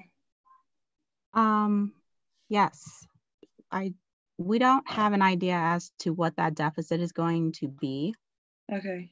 It's too early to tell. And right now, as far as earnings taxes are concerned, we are doing better than last year as far as the amount we're collecting. Again, that could take a dive because we're getting the amount of money that we're getting for the earnings tax is basically for the previous month. So the money that we just received this month in April is basically for March. So it's a reflection of basically the first quarter. So we don't know whether April and May, those could probably take a dive. We're not sure. There's no way for me to tell. I've looked through some reports that Rita gave me access to recently, and there's nothing that's at this time, you know, signaling like a red flag or anything. I think you asked about another, property taxes. We did just receive the first settlement for that. That was about $888,000. And I think those are all the major revenues that we just received. And again, there's no way to tell how much lower those will go in the future, but I will definitely keep you all informed if we see anything. Cool. Thank you. Have we, thank you so much, Ms. Ari. Have we, do we look like we're gonna be in a grim situation? I mean, because we don't really have anybody to furlough, you know, like we're basically lean as it is right now, so.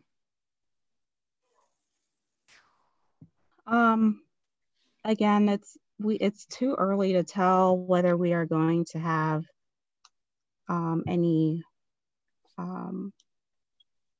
problems with our revenue right now. We're bracing for impact right now. I know that the chiefs have worked with us to graciously look at expenditures that can be postponed for the year, you know, into the fall or into the winter,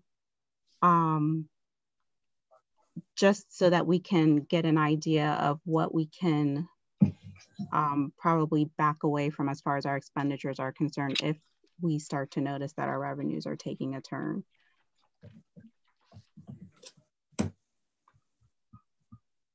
So right now, I guess I can just say that we're in a place where we're looking very closely at our expenses and just keeping an eye on how things are trending right now.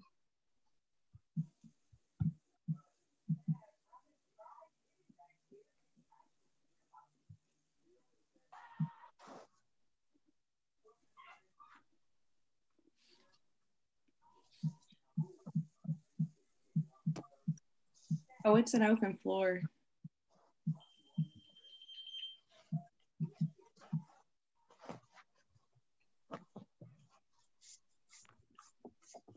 Well, I would just like to say it's nice to see all of your faces as someone who's had to stay in the house for the last, I don't know how long. So thank you all for coming and yeah, there we go. Miss Underwood, I have been in the house with my 5-year-old son every day for the last 3.5 weeks. It's torture. To say and I don't have little people. I have. You want one? No. We've been social distancing. No. Ms. Bailey. Yes, sir. There's one thing that I would like to bring up, of course, and that is the tax budget. So we went through this last year. However, it was asked of us if we could, you know, help out by perhaps preparing that earlier. The tax budget is due in July. And so assuming that council will require 3 readings, if you work backwards, the second reading would be June, and then the first reading would be the second week in May. And since we are already in April, that leaves one meeting, one finance committee meeting for you to look at the tax budget and then to put it on the calendar. Now, to be very clear, just so everyone understands, the tax budget, of course, is not the regular expense budget, although it will have expense numbers in it. It is basically the process that we have to abide by with the county so that they will be able to record, our projected tax revenues from the county. And then, of course, once that gets approved there, then, they send it back, and then we have to finalize it and send it back in October, I believe. It is draft number 1.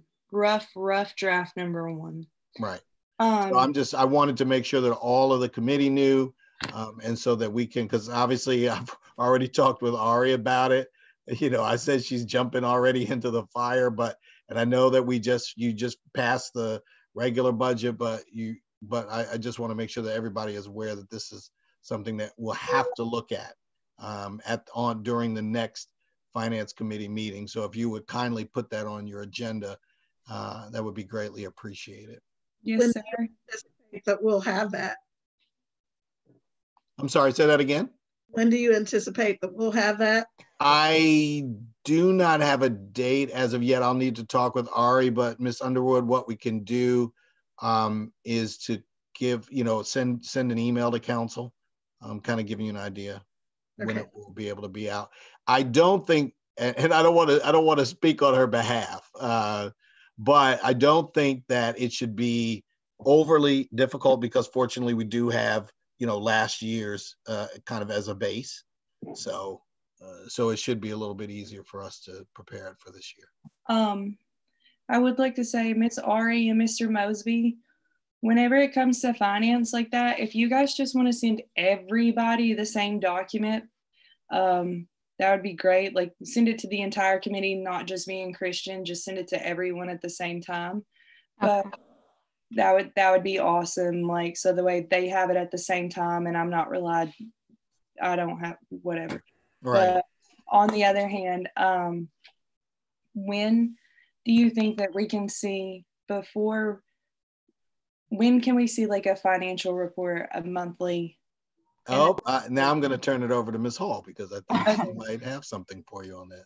Awesome. Yes, actually, I prepared that and finalized that at 5 o'clock today.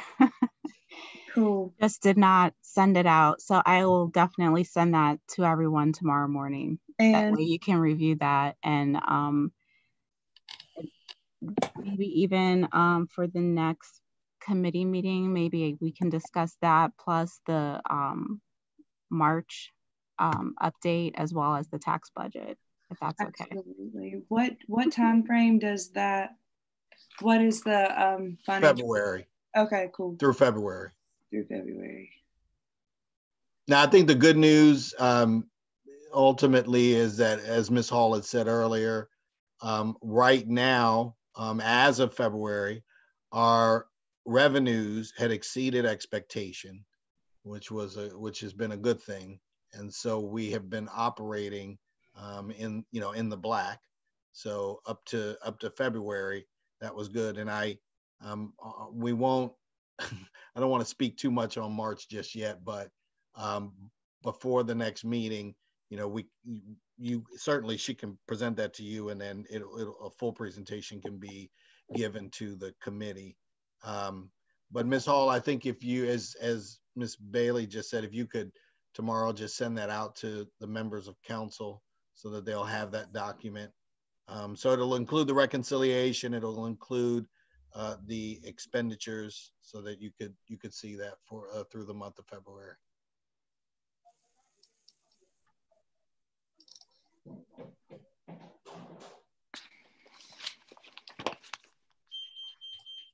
Cool.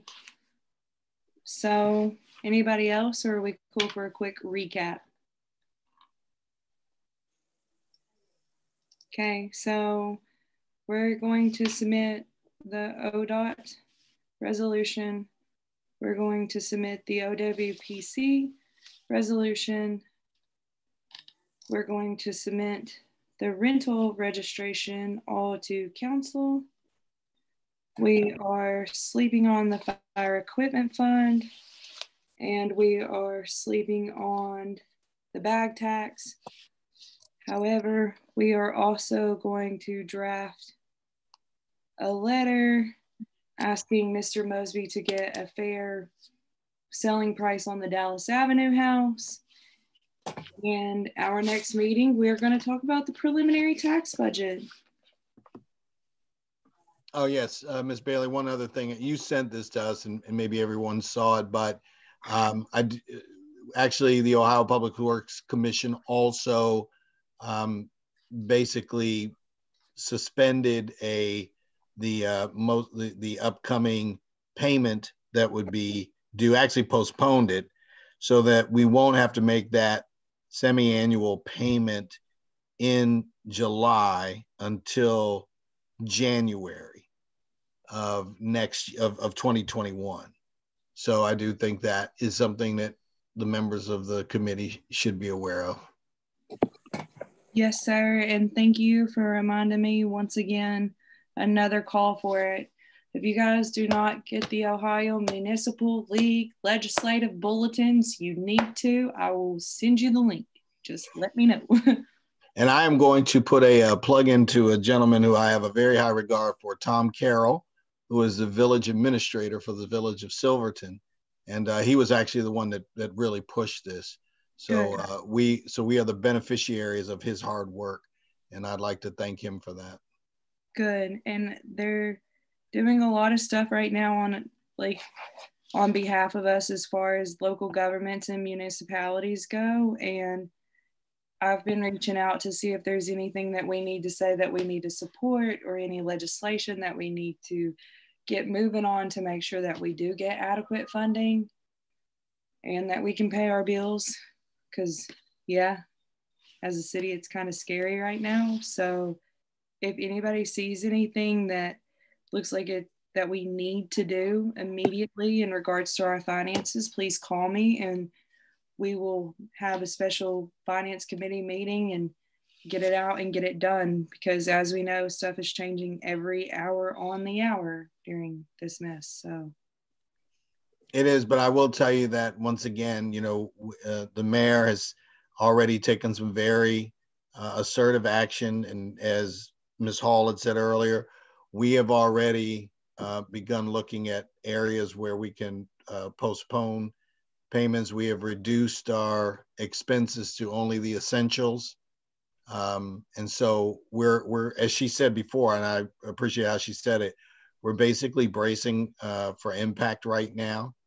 But I can definitely assure you that I'm very grateful. Chief Fells and Chief Schrand went through each of their budgets and they really scrubbed them very, very well, so that we would be able to preserve as many funds as we can.